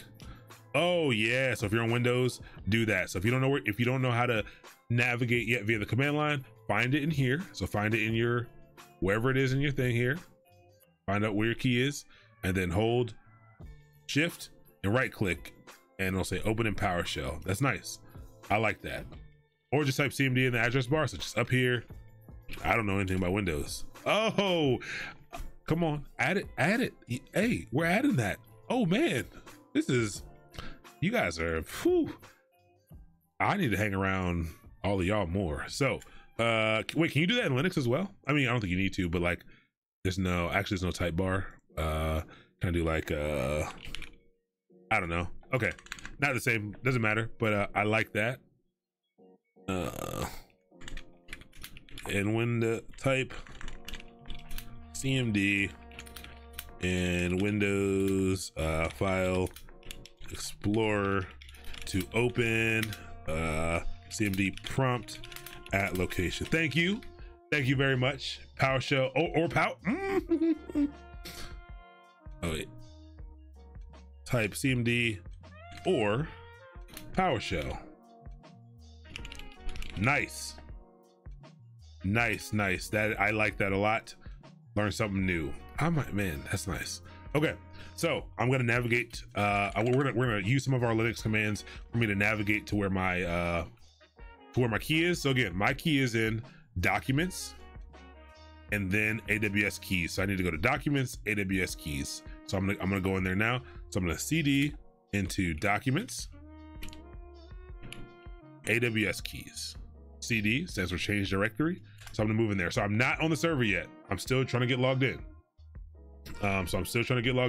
So don't sweat it. Chris Antoine missed the part across where we created that server. So you can try to go through and click through what I just clicked through. Like if you go to create an instance, go to like launch instance and run and just keep clicking next. You don't need to change any of the options. The last screen, it'll make you create a new key if you've never created one before, and just make sure you download it. And you can try to use that.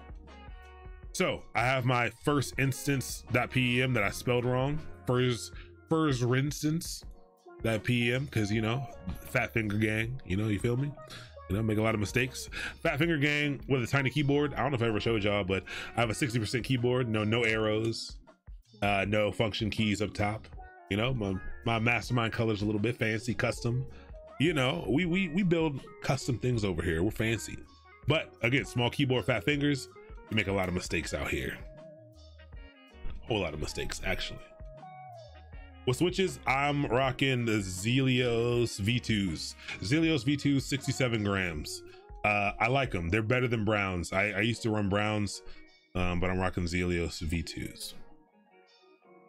How do I get to my PIM file? So that's why I said try to go through your, if you don't know, do you know where it is? Do you know where your PIM file is? Do you know where you downloaded it to? It's probably, I don't know if you're on Mac or PC. It's in my downloads file, and I just navigate there. Perfect. If you're in your downloads file and you navigate it to your downloads file, perfect. Then you're right where you need to be. Hey, I mean, they're heavy. Fat fingers are also heavy. Makes it easier to type on heavier switches. I did that last week, but I have the instance, but don't remember downloading the keys. Yeah, so try creating a, if you don't remember downloading the keys, check your downloads folder, either Windows or Mac. If not, go ahead and just create a new one. And then on the last screen, it'll be a pop-up and say, hey, choose your key, and you can download a new one.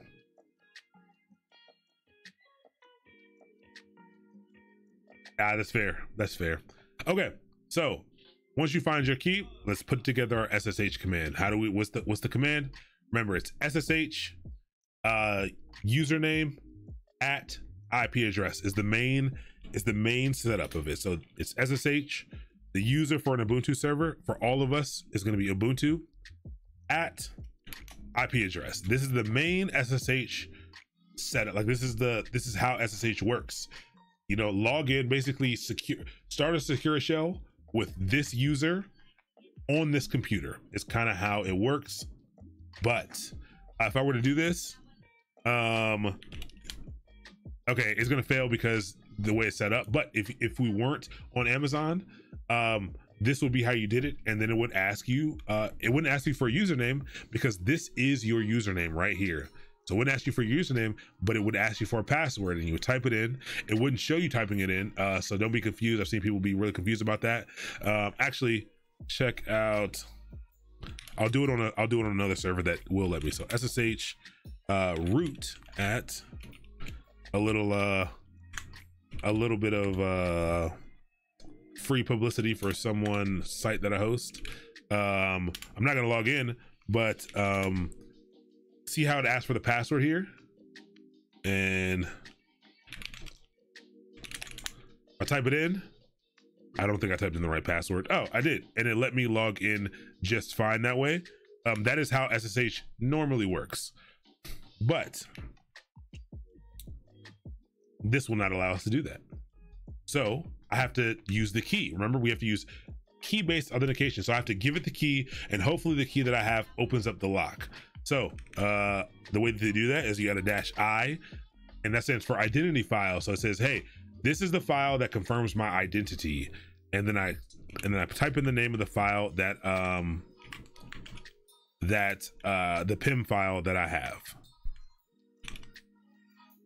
So this is what your command's gonna look like, but it's gonna be SSH space -I space the name of that file, the PIM file that you downloaded, whatever you named it, put that here. Ubuntu, that, like, you're gonna need Ubuntu, the @ symbol, like, so you're gonna have all of this, and then your server's IP address. Okay, I saw you comment on KBD fans. It was oh, about the, I think I commented about the PCB, because it's a very interesting PCB, and now I'm hooked on this PCB. I really like it. I'm gonna build another one. So SSH -I, your key, so that PIM file, Ubuntu, @ whatever your IP address is. I'll give you a chance, take some time, try to get that together, and when you're ready, just go ahead and hit enter. I'll leave it up so if you need to see it. Yeah, without that key, you'll be able to create an instance. You just won't be able to log. Well, yeah, you won't be able to create a key. Like, you have to have, like, you had to have had a key downloaded. So maybe check your downloads folder. Yeah, perfect. You just said that. I did not read. Reading is fundamental. I should probably read before I speak. Yeah, the layout's super weird. So while you guys are looking at that,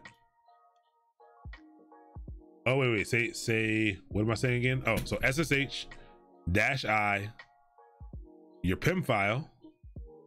Oh, actually, there's another step here. I'm sorry, but your PIM file, Ubuntu, @ your IP address. Now, hey Craig, it says permission denied, but does it say? Yeah, it says, it probably says permissions too open.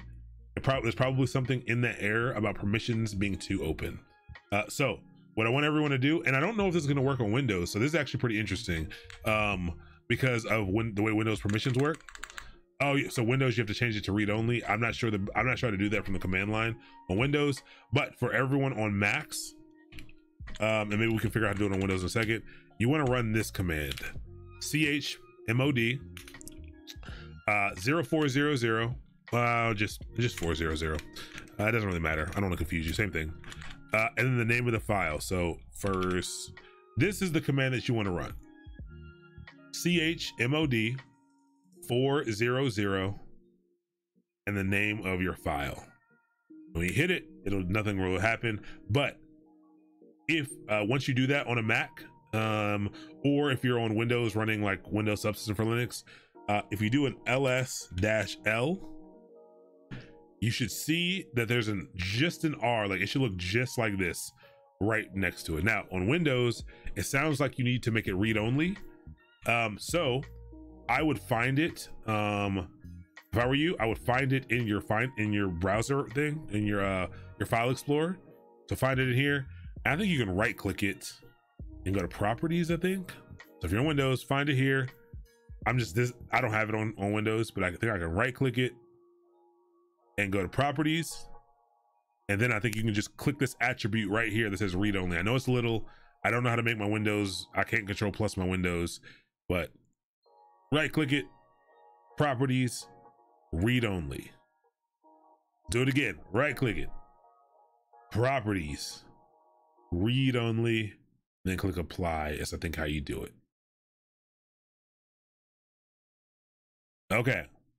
Yes.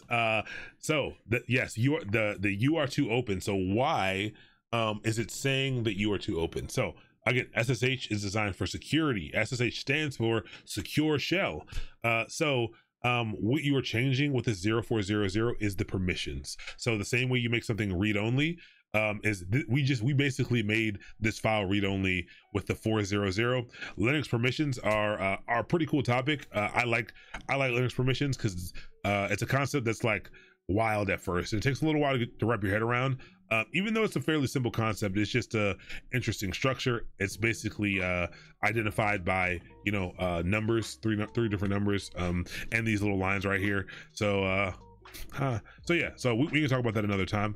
But yeah, as long as you set the permissions right, you can go ahead and you can log in. So let's put together our command again. SSH-I spam Ubuntu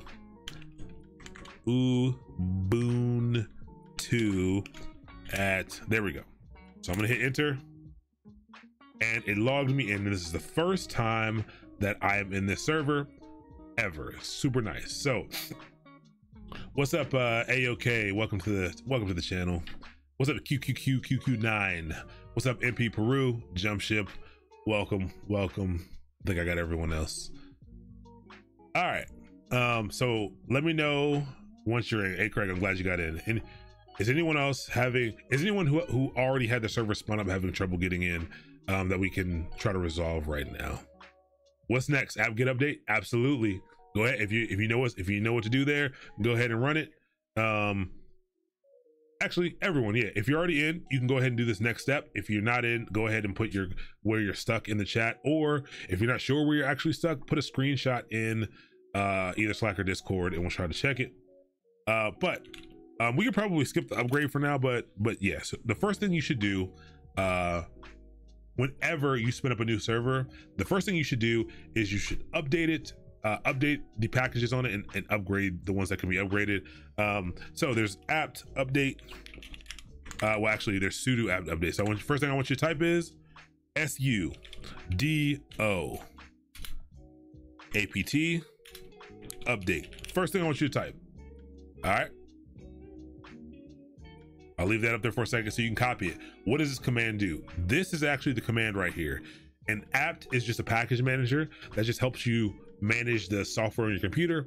An update is just going to go out and get updated information about packages and things that are available to you. It's going to update your repositories that grab information in the package manager.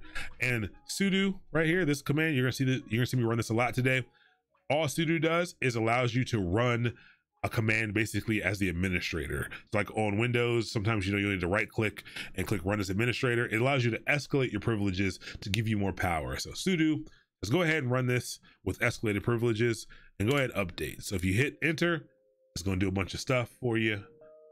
Let it run through and have some fun with that. Step 2, install Docker. I'm with you. I'm a huge Docker fan. You found your key, but it didn't work. What error are you getting, Chris Antoine? Do you have the right IP address? Yeah, like maybe paste in the command that you're actually running, the SSH, maybe paste in your SSH command.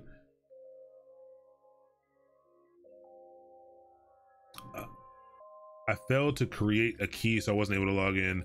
Yeah, so try creating a new one if you did that. What's up, Korth44? What's up, Math 1377? Welcome to the channel. Good to have you.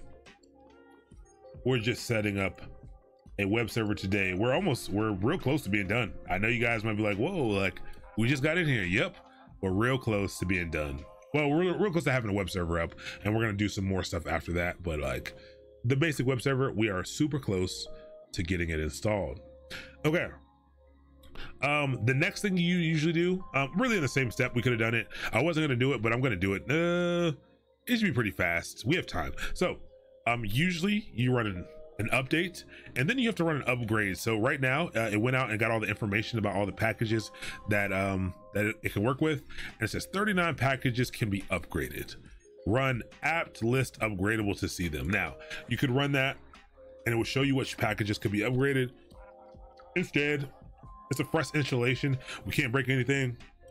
It's best to get your system on a nice baseline when you're doing this stuff. So the first thing you should do is update and upgrade. So now we're just gonna do sudo apt upgrade instead of update.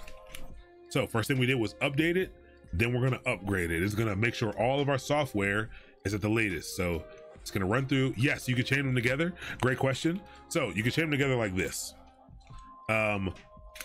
Commands in Linux, there's a few different ways to chain them together. The way that you're going to want to chain them together here is to do and so 2 ampersands, and then you're going to do sudo apt upgrade. That's how you chain them together if you want. So you can run this whole command right here if you'd like.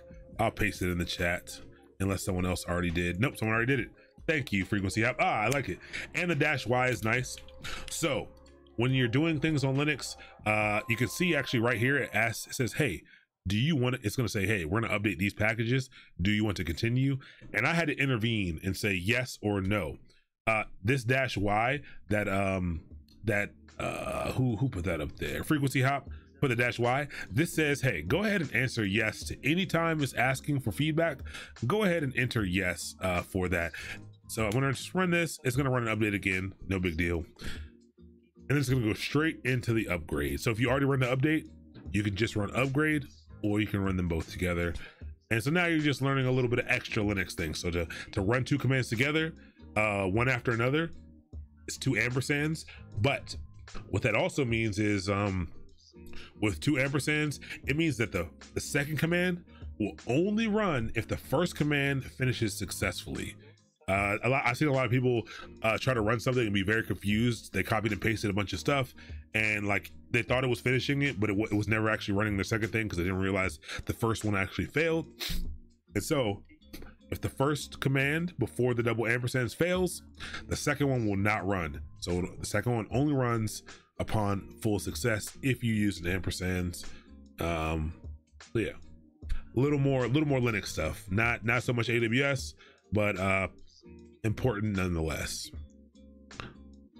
We're working on being well-rounded cloud individuals. Whatever you decide to do with the cloud, we just, you know, want to be well-rounded.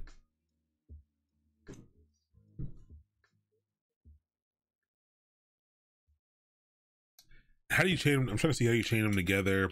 I think you chain them together without caring about success by doing let's say like cat hello .txt. I think to chain them together without doing that, you just put one of these and ls.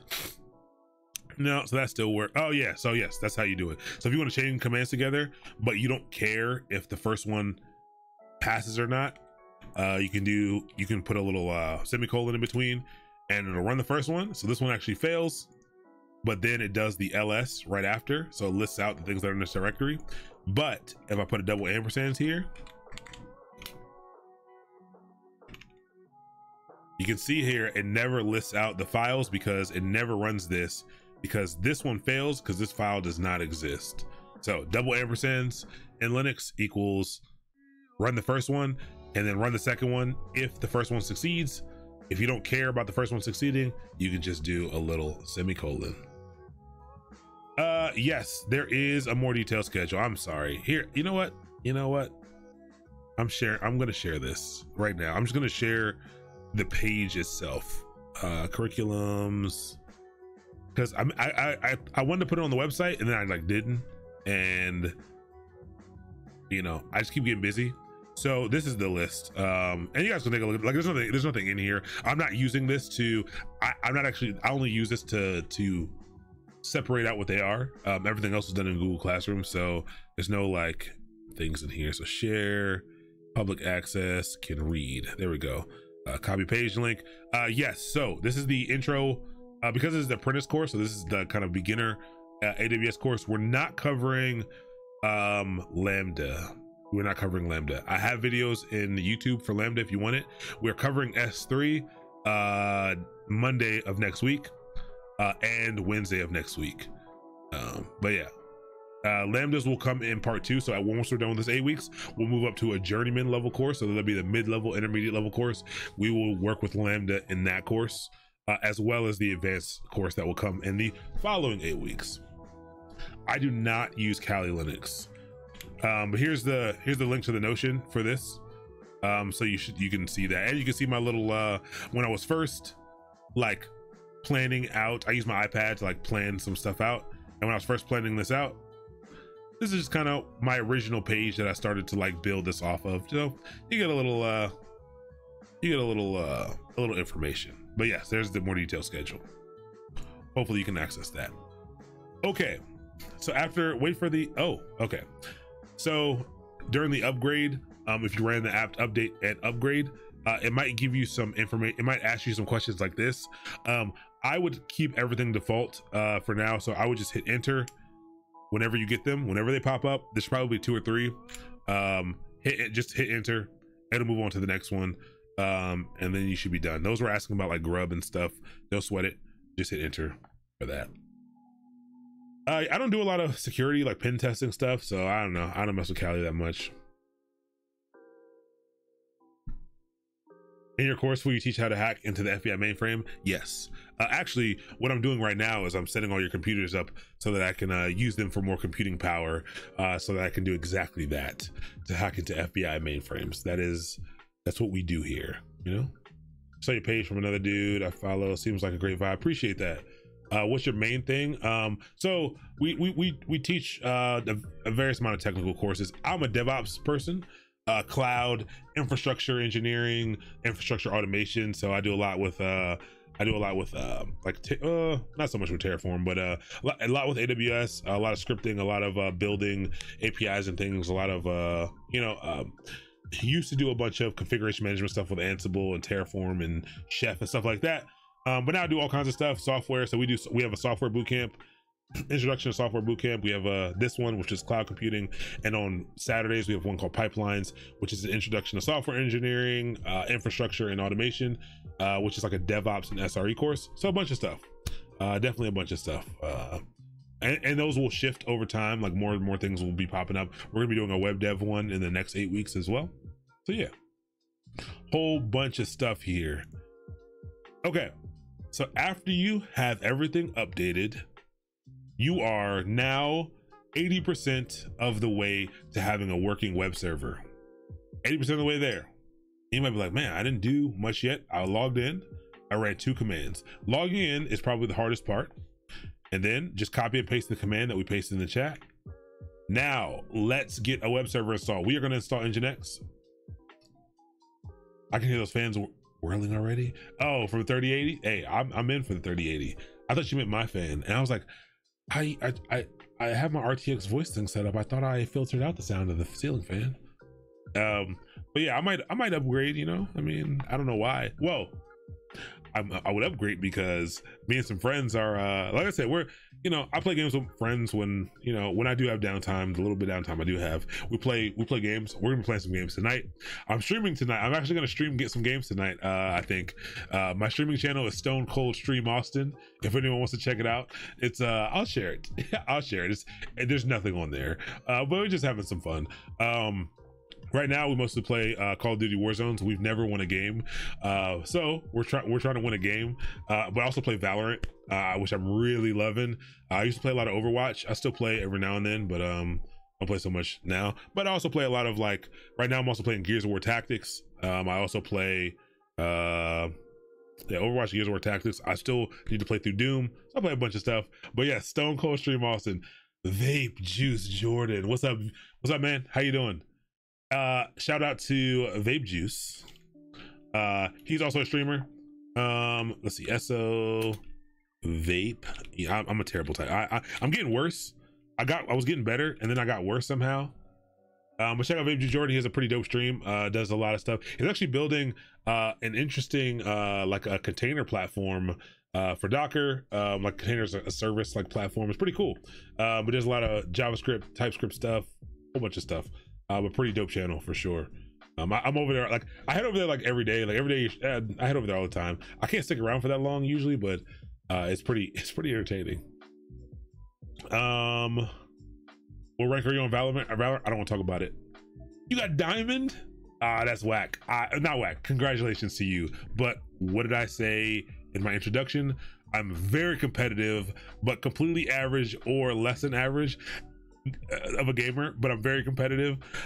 I did really good in my placement matches. I won 4 out of 5, and like I got top fragger twice, and like I got I'm like the highest iron, I think, or silver, or low silver. I think I'm silver 1 or something. I don't know, but it's not good, whatever it is. So I'm about to grind and get my stats up. I wish I had more time to do it, to be honest.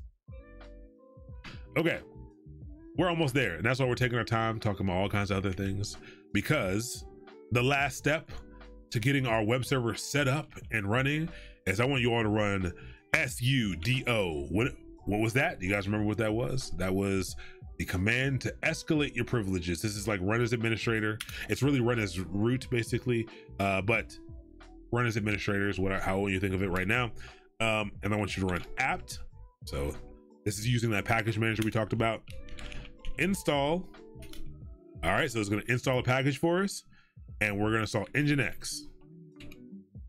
And this is the command that's going to allow you to share all the information you want over hypertext transfer protocol, HTTP, or, well, just over HTTP right now. Yeah, hypertext transfer protocol. So that is the command I want you to run once you get in there. And I want you to hit, you gonna say that's what you want to do? Use it for nudes. Hey, whatever floats your boat. Right now, nudes are a perfectly viable way of self-support. You know, however you got to get the money, go get the money. Just if you're gonna put yourself out there right like that, just make sure there are nudes that people want to see. So that's all I'm saying. You know, I'm not here to judge. But you type in sudo apt install nginx. -y will probably help. But when it asks you if you're sure, type in y. And now you have a functioning web server already. Now I can show you how to check. NGINX is very interesting.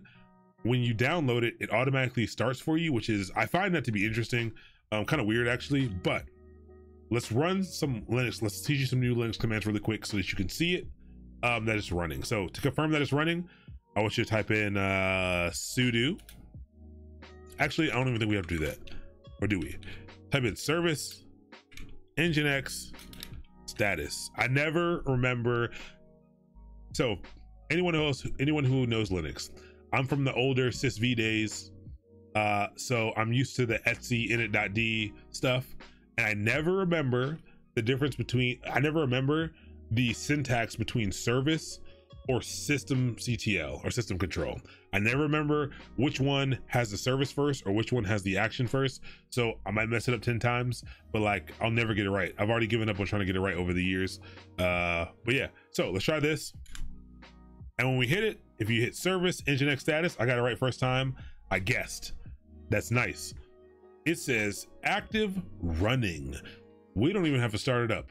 As soon as you install it, it gets going and lets you know NGINX is a high performance web server and a reverse proxy server. Yes, after typing command, what's prompted for password. So put sudo at the beginning. So that's the reason. Just hit Control C, or type, well, there's no password, so hit Control C, put sudo at the beginning of this. That's why it's asking you for a password. We should get NGINX page if at the EC2 instance address. You should, but we have not opened up that port yet. So we talked about, we learned a little bit about, you know, the ports and security groups tonight. We need to do that. So now NGINX by default runs over hypertext transfer protocol, HTTP. We learned that in the slide about how web servers work. That port that runs over is port 80. So HTTP, the port of the web, is port 80. Now, the real port of the web now is actually port 443. So a lot of you have probably heard of something called HTTPS. And so when you go to a website, sometimes you'll see it at the front. So sometimes you'll see HTTP, like Craigslist.com. You see that here? HTTP right there. That's the protocol.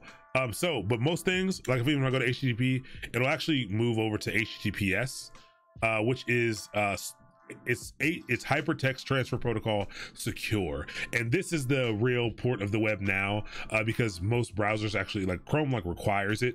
And so this requires your site to have something called a TLS certificate, or SSL certificate for people who are familiar with that term, but SSL doesn't really exist anymore. But there's basically an encryption key on the server that allows you the data to your server to be encrypted. So this actually runs over port 443. So those are the two ports of the web. HTTP, Hypertext Transfer Protocol, runs over port 80. And then HTTPS is Hypertext Transfer Protocol Secure, and that runs over port 443. Those are two very important ports to know. Very important ports to know. So try to remember those. Just write down 80 and 443. That's what you want. 80, 443. Hypertext Transfer Protocol sounds secure, sounds back. Yes, it is basically backwards. Okay, so now because this is now serving over the web, theoretically, all you'd have to do, the same IP address that we typed in to get to log into the server, you could paste it up in the bar up here and get to your website, or the DNS address, or like you could take either one of these and you could paste it in your web bar and you should be able to get to it.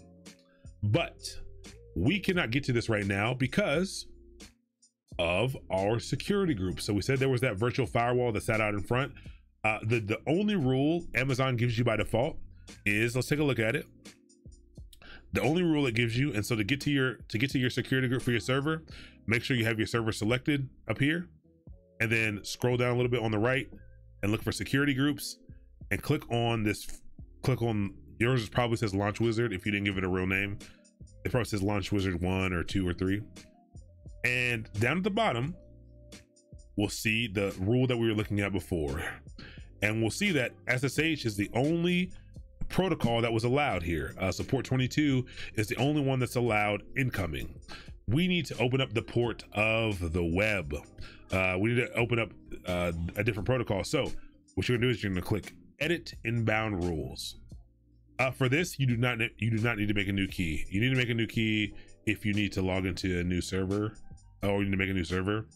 How about mistake closed my command bar? Do I need to redo everything? No, you don't need to do everything to get back in. You just need to rerun the SSH command. So that SSH command you put together, if you actually go back in the command prompt and hit up on your keyboard, it probably will, like if you hit it enough times, it'll probably take you back to your command.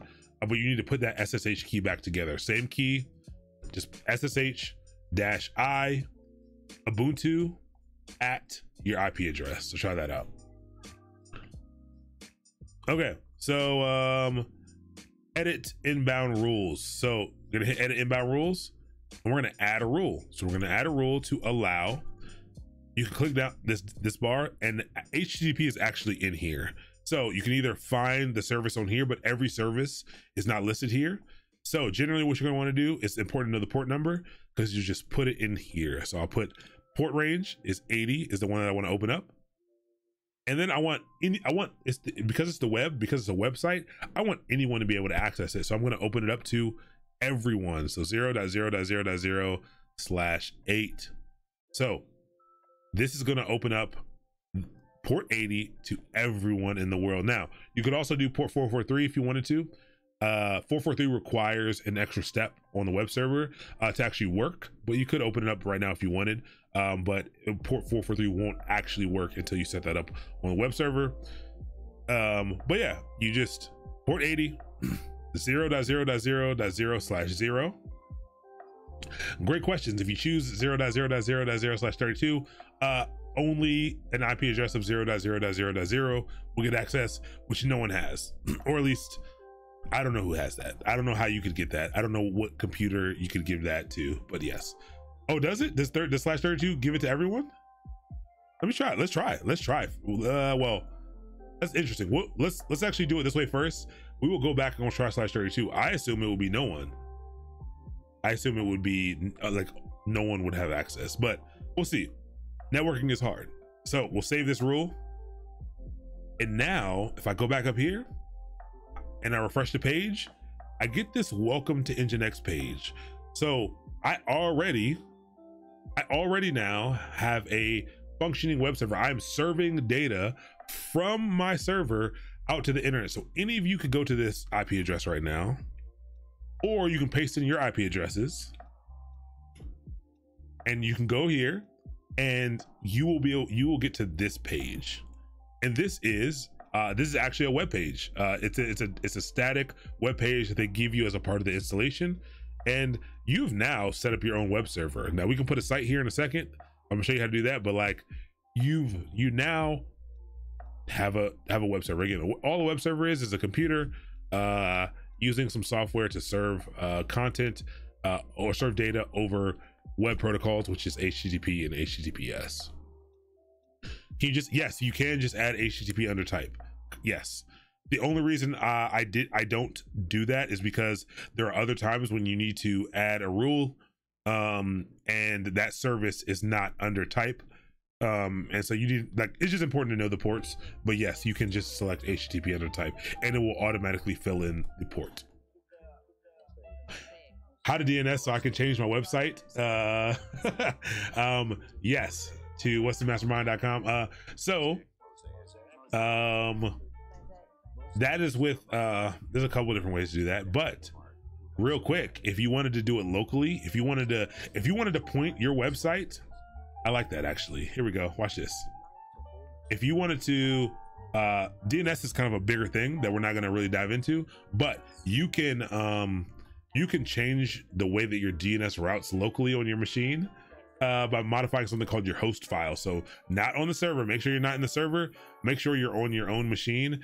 And there's a file called your host file. I don't know where it is in Windows. I don't know the location that it's at Windows. I'm assuming on Mac it's in the same place, but you can sudo vim, or like you can edit whatever program you want to use to edit. It's located, I'm gonna use vim, at Etsy, hosts. So this is where it's located on, I believe, both Mac and Linux. It's right here. And in here, I'm not gonna do it right now, but in here you can basically, I could put the IP address of my site. So I could do like this URL, which is westonmastermind.com, and then I could put the IP address of my server right here, and then my computer and only my computer. Stan Mastermind, I like it. WeStanMastermind.com, I like that. I do like WeStanMastermind.com a lot, actually. I struggle with that. Reading is fundamental. First off, I think I would have got that right if I wasn't trying to read you guys' names all the time. Y'all have me struggling out here because your names are clever, and then there's weird characters, and also my font is small, but I appreciate that. But yes, you could put your IP address in here, and now we must purchase WeStanMastermind.com because yeah, it'd be cool, and we could actually set it up. Maybe that's, you know what, whoever's in the pipelines course, that might be the URL for our company that we're working for, is WeStanMastermind.com. But you can set that up right here, but don't worry about that right now. That's extra tidbits for everyone. If anyone wants to dive into that, you can. But like we said, now you can get to, well, I don't know what that was. It was like a fly. This is the website here. So with 8 minutes left, let me show you something else cool. Head over to, and you don't need to do this right now. Maybe we'll add this as a homework assignment if you want to try this, but HTML5 up. So these are just, you don't need to follow, like you can follow along with this, but like this is like, I'm just showing you how some of this stuff works. All this is a static file. It's serving an HTML file. So by default, it serves data out of the var www HTML folder. So I'll paste that in, but if you cd, so if you change directory into var www.html folder, so I'll just paste this command here, and you can run this from anywhere on the server because it is a what's that thing called? It is a absolute URL. I mean, not URL, or absolute path. In here, in this folder, there's a index.nginx-debian HTML file. Let's take a look at this file. Whoops, that's not what I meant to do. All right, so this is the structure of the web. This is the markup language HTML that allows you to structure how things look on an internet page. I know it might look crazy, but check it out. There's just words in here. So welcome to NGINX. If you see this page, the NGINX web server is successfully installed and working. All right, let's go here. What did I say? Welcome to NGINX. If you see this page, the NGINX web server is successfully installed and working. There we go. Like it's using this file to print this stuff out. So I could change this file. I could change it. And I could say, welcome to the Thunderdome. Oh, it's read only. Hold on.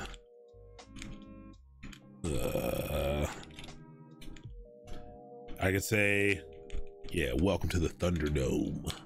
Welcome to the Thunderdome. And I can save this. And we refresh it over here. And it changes. Because it's just serving that file. It's just serving the markup that is in that file. When you make a new request to it, it's going to give you the updated information. So the web is not crazy. Like by default, it's not super wild. It's not super wild at all. It's just giving up some data. And if I want to serve an image or something, I just point to it and I could serve the image as well, as long as it was local to here. Oh, this sudo command is something that I also learned here from someone who's been learning Linux, who's used Linux for a long time. This is something someone taught me in the last DevOps course. But what this does is I ran this command right here to edit a file. You guys didn't see it, but it wouldn't let me save it because it was a read-only file. So I needed to escalate my privileges to be able to edit that file. If you do sudo exclamation or sudo bang bang, it will rerun the last command you ran. So it reran this command with sudo prepended to it. So it escalated the privileges of this command and just reran it. And you can see down here, that's exactly what it did. It reran that command with sudo in the front. So that is what it does, the sudo bang bang, and it allowed me to edit that file. You don't need to do this part, but I would if you want to mess around with the web server. I recommend heading over to HTML5 up, and maybe if you want to start your web development career, you know, you have a server right now that's running. It can serve web content. If you want to grab a simple HTML theme, you can go to here, and you can just grab one. So this one's purple and cool, and I can right click and click copy link address on the free download. So right click, copy link address, and you might say, Aaron, you're on a server. How do I get those files to the server? So it's a zip file, and the way that you can get it are two ways. I actually don't think you have wget by default. Let's see. Oh, you do. Okay, so the way that you get it is you type in wget. So if you want to download something to your server from the internet, you can do it like this. And so wget, and then paste in the web address, and I'll download it right here. Actually, darn it, I forgot about how this works. So it actually you'll need to add in this, because HTML5 up has like some security weirdness. You'll actually need to stick this in your command. So you actually need to paste this at the end. So I'll paste this if you want to download this exact thing. So make sure you are in the var www HTML folder, and you can download that. So I will what do I do a vim part? You don't need to do the vim part. That was just me showing you that I could modify the file and show it. You can skip that part. You can skip that part. You can go straight to this part if you want. But if you already are in Vim, if you already are in, hold on, sorry, if you already are in here, to get out of it, this is like the number one searched thing on Stack Overflow, or this question has been searched plenty of times. To get out of here, you hit colon, type in Q. Actually, so colon, if you made changes to the file, which you probably didn't, it's do WQ if you want to save what's in there, if you want to save what you changed, but I don't think you did anything. But to just get out, just do colon Q exclamation point. I apologize, someone asked me this on Twitter, and they knew enough about Vim to look below, to look down here, and they were trying to figure out what I was doing. I use Shift ZZ to exit. I don't actually do :Q exclamation or :WQ.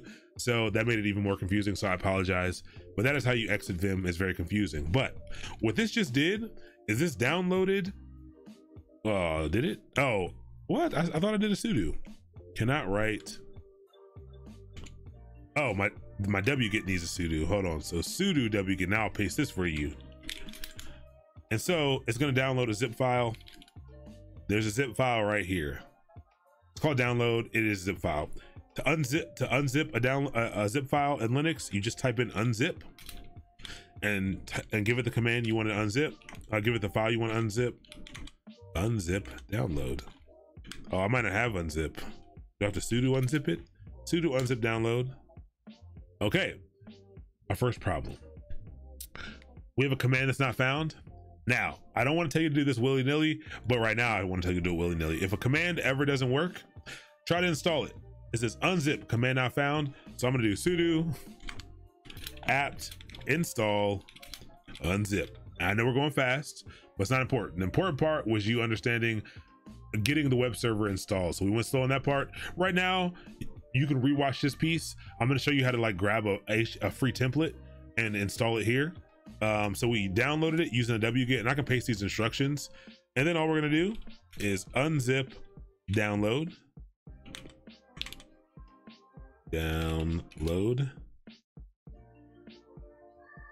Or open download. Oh, is it not it's a zip file?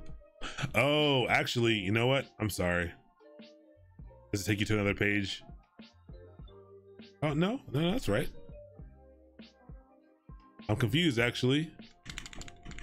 Cannot find or open. Hold on, let me check something, and then I'll tell you what to do if this is right. This is gonna be whack. Oh, sudo. No? Hold on.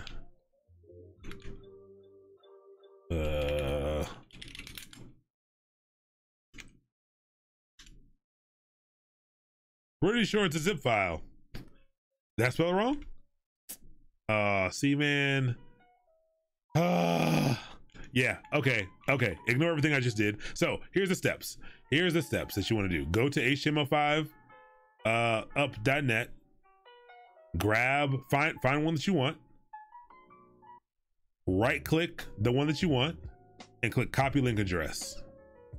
Then take that URL and go in to your server and type in this command and replace my URL with your URL. So I'll copy this, I'll paste it in here.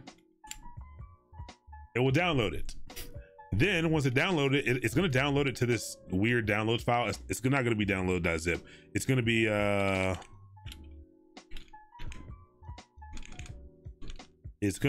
going to move it back to what it was. So if anyone's following along on the video afterwards, you'll be able to see this. It's going to be just this.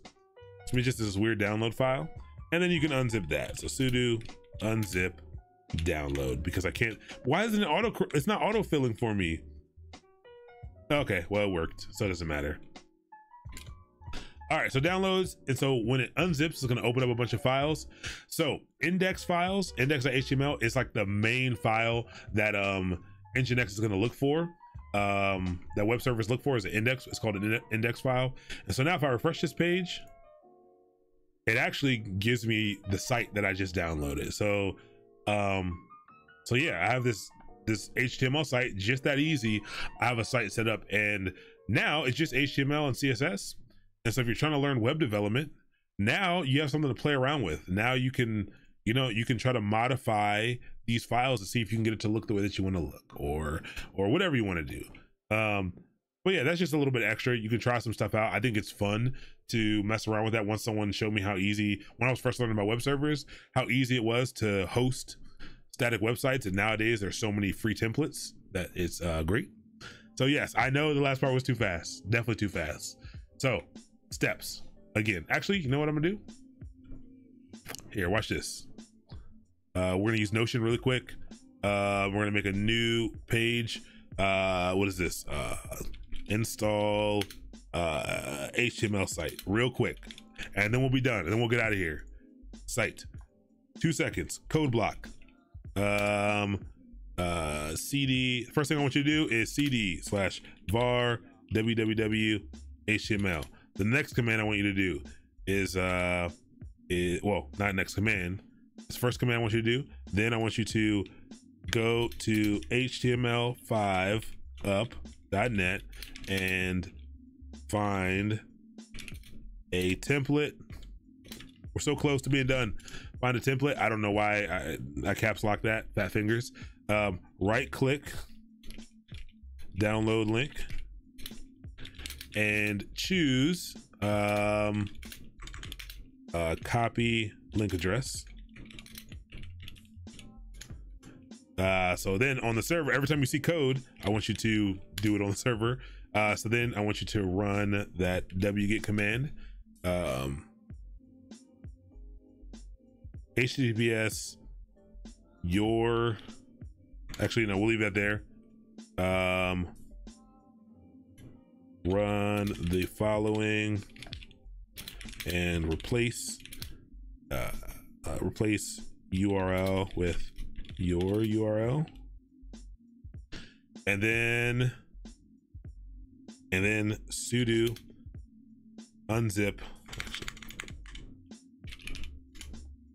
sudo unzip download. That is all you have to do.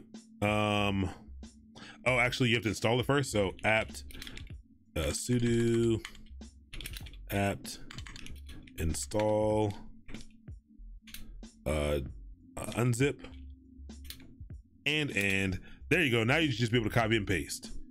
I think this will do it.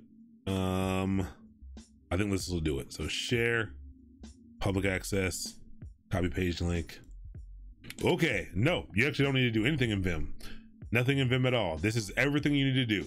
After you have NGINX installed, all you have to do to set up your own site, if you want to like try one of those templates out, is just run these exact commands. Copy and paste this, go here, choose a template, right click download link, and choose copy link address, then run this, but replace this with yours, and then copy and paste this. It ain't working, but it's cool. Hey Craig, it worked. Excellent. What's the name of this app? It's not an app. This is just oh, this exact site. This one is called wait, let me go back to what I pasted. This one's called Hyperspace, is the one that I chose, and it's on this page. Hyperspace is this one. It's on here somewhere. But I think we did it. Just choose whichever one works for you. Now, if you're like, man, I really still don't understand that, hopefully you got to the point where you have a web server working, or at the very least you understand what a web server is and kind of how it works, or at least like what it does. And so now you hopefully you know that it serves content over the web meaning serving content over HTTP or HTTPS. We had a little fun with it today. Not necessarily important that you know how to set a web server up for the AWS exam, but it helps for kind of understanding what you can do with the cloud and kind of what's going on. Oh, this app is called Notion. Yeah, it's amazing. Notion.so, I think. I believe that's the website. Yep. It's pretty cool. I usually have this in dark mode. I don't know why it's not in dark mode. I prefer dark mode, but there we go. I actually pay for Notion because it's really nice. It's so good. But yeah, there you go. And actually, can I change this to like bash? Whack, the colors go away. I like colors, so I'll leave it on JavaScript because it doesn't matter. But cool, that's it. That's everything. Again, less heavy on the amount of information. We did some more stuff hands-on, so may have still felt a little confusing, but hopefully it wasn't as overwhelming. I hope it didn't feel as overwhelming to me today. But if you're still having trouble, again, reach out, ask questions, rewatch the video, Google maybe like, how do I install NGINX on Ubuntu? And maybe there's another tutorial that would help you get through it easier or help you understand it in a different way. Watch another video. But yeah, I hope you got something out of it. Do I need to terminate my instance or just stop it until next class? Ooh, great question. Yes, let's stop your instances. When you're done, play around with it all you want, but if you're done with it, Head over to here if you want to save some of those hours for the month. Well, so if you don't plan on spinning up any other instance, you probably don't need to, but I actually do recommend it. When you're done for the evening, done playing around, right click your instance, go down to instance state, and just stop it. That's all you need to do. Only thing that you need to do. And you see this here, and they give you a little thing here. Any data on your ephemeral storage of your instance will be lost. What should you be thinking? You should be thinking instance store. AWS instance stores are that. You did not, we actually use EBS, so don't sweat it. You don't need to worry about it. Yes, so just go ahead and stop it. Your stuff will be there. All you need to do to come back and start it is do the same thing. Right click, instance state, start, and it'll start right up for you. So that'll save you your hours. It is not, you are not charged. It doesn't count towards your hours while that instance is off. So cool. All right, that's it. That is that. We were 10 minutes over, but I think we got a lot done today. That's pretty dope. Hopefully, like I said, hopefully you got a lot out of it. If you're still struggling with some of the concepts, it's okay. Reach out, ask questions. This information is going to be the next concepts are going to be building kind of off of EC2 instances themselves. You don't necessarily need to understand how they fully work, but you need to kind of understand what they are. And so we'll be talking about scaling, auto scaling, and load balancers on Wednesday, and it should be fun. Tomorrow, if you are interested, if you're in Decoded, what are we doing tomorrow in Decoded? 1 second, curriculums, Decoded. Tomorrow in Decoded, we are doing data types. Yes, this week we're doing data types and data structures. So be prepared for that. And in pipelines, what are we doing this weekend? You got time to learn about what we're doing in pipelines, but well, I'll just give you a heads up. We're doing like, I don't know what we're doing actually.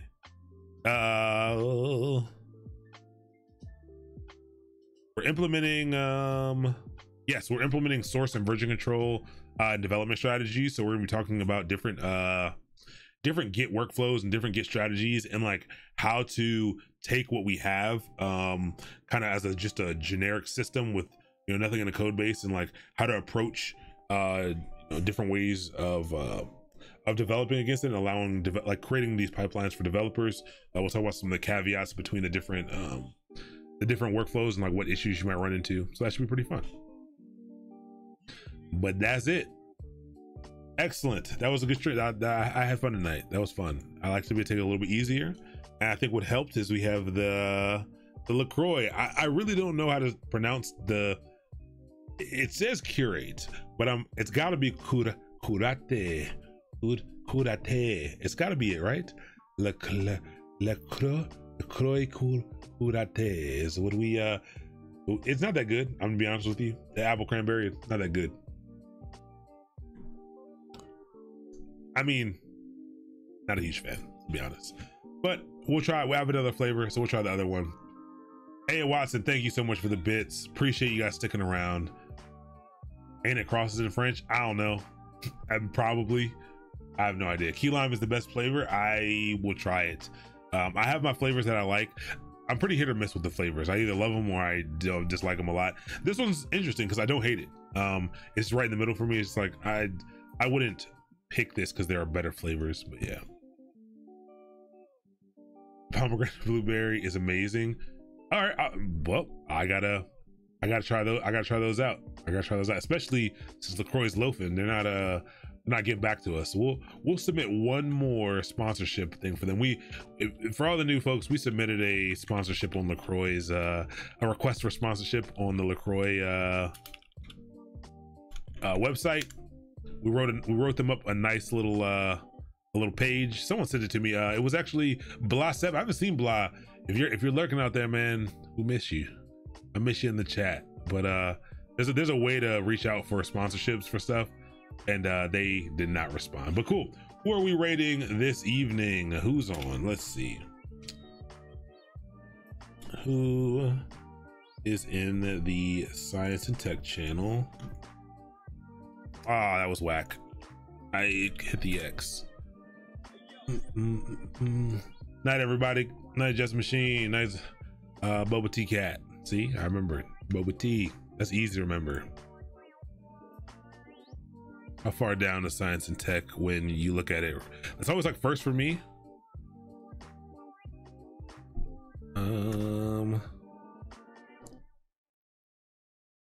I know light mode is gross. I know. What time are we on tomorrow? 7 p.m. Eastern time.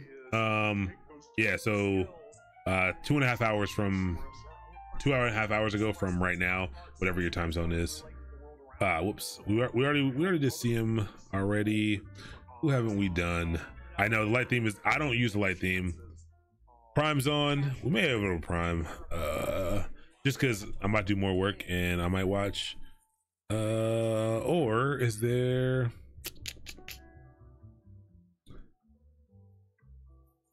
I'm trying to go to something that's not I don't know who CP Programmer is, but it says it's in English as well. Let's head over to CP Programmer. Someone help with the Notion link again.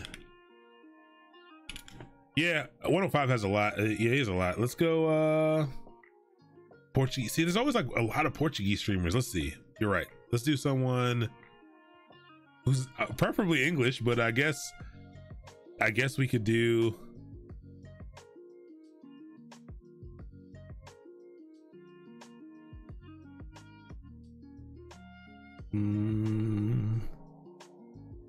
let's head over to this person, Dusk 125, starting on the GUI and talking about planets. They're making a game. Let's do that. Let's head over to Dusk 125. I like it. So we're gonna all say hi. Let's see, raid Dusk, and I gotta get better at typing. Dusk 125. That's the whole reason I built this keyboard, and I didn't get any better. I got better for a while. All right, y'all. I'll see y'all tomorrow. Let's head over. Let's make Dusk's day. Someone we say what's up, and I'll see you all later. Peace out. Have a good night.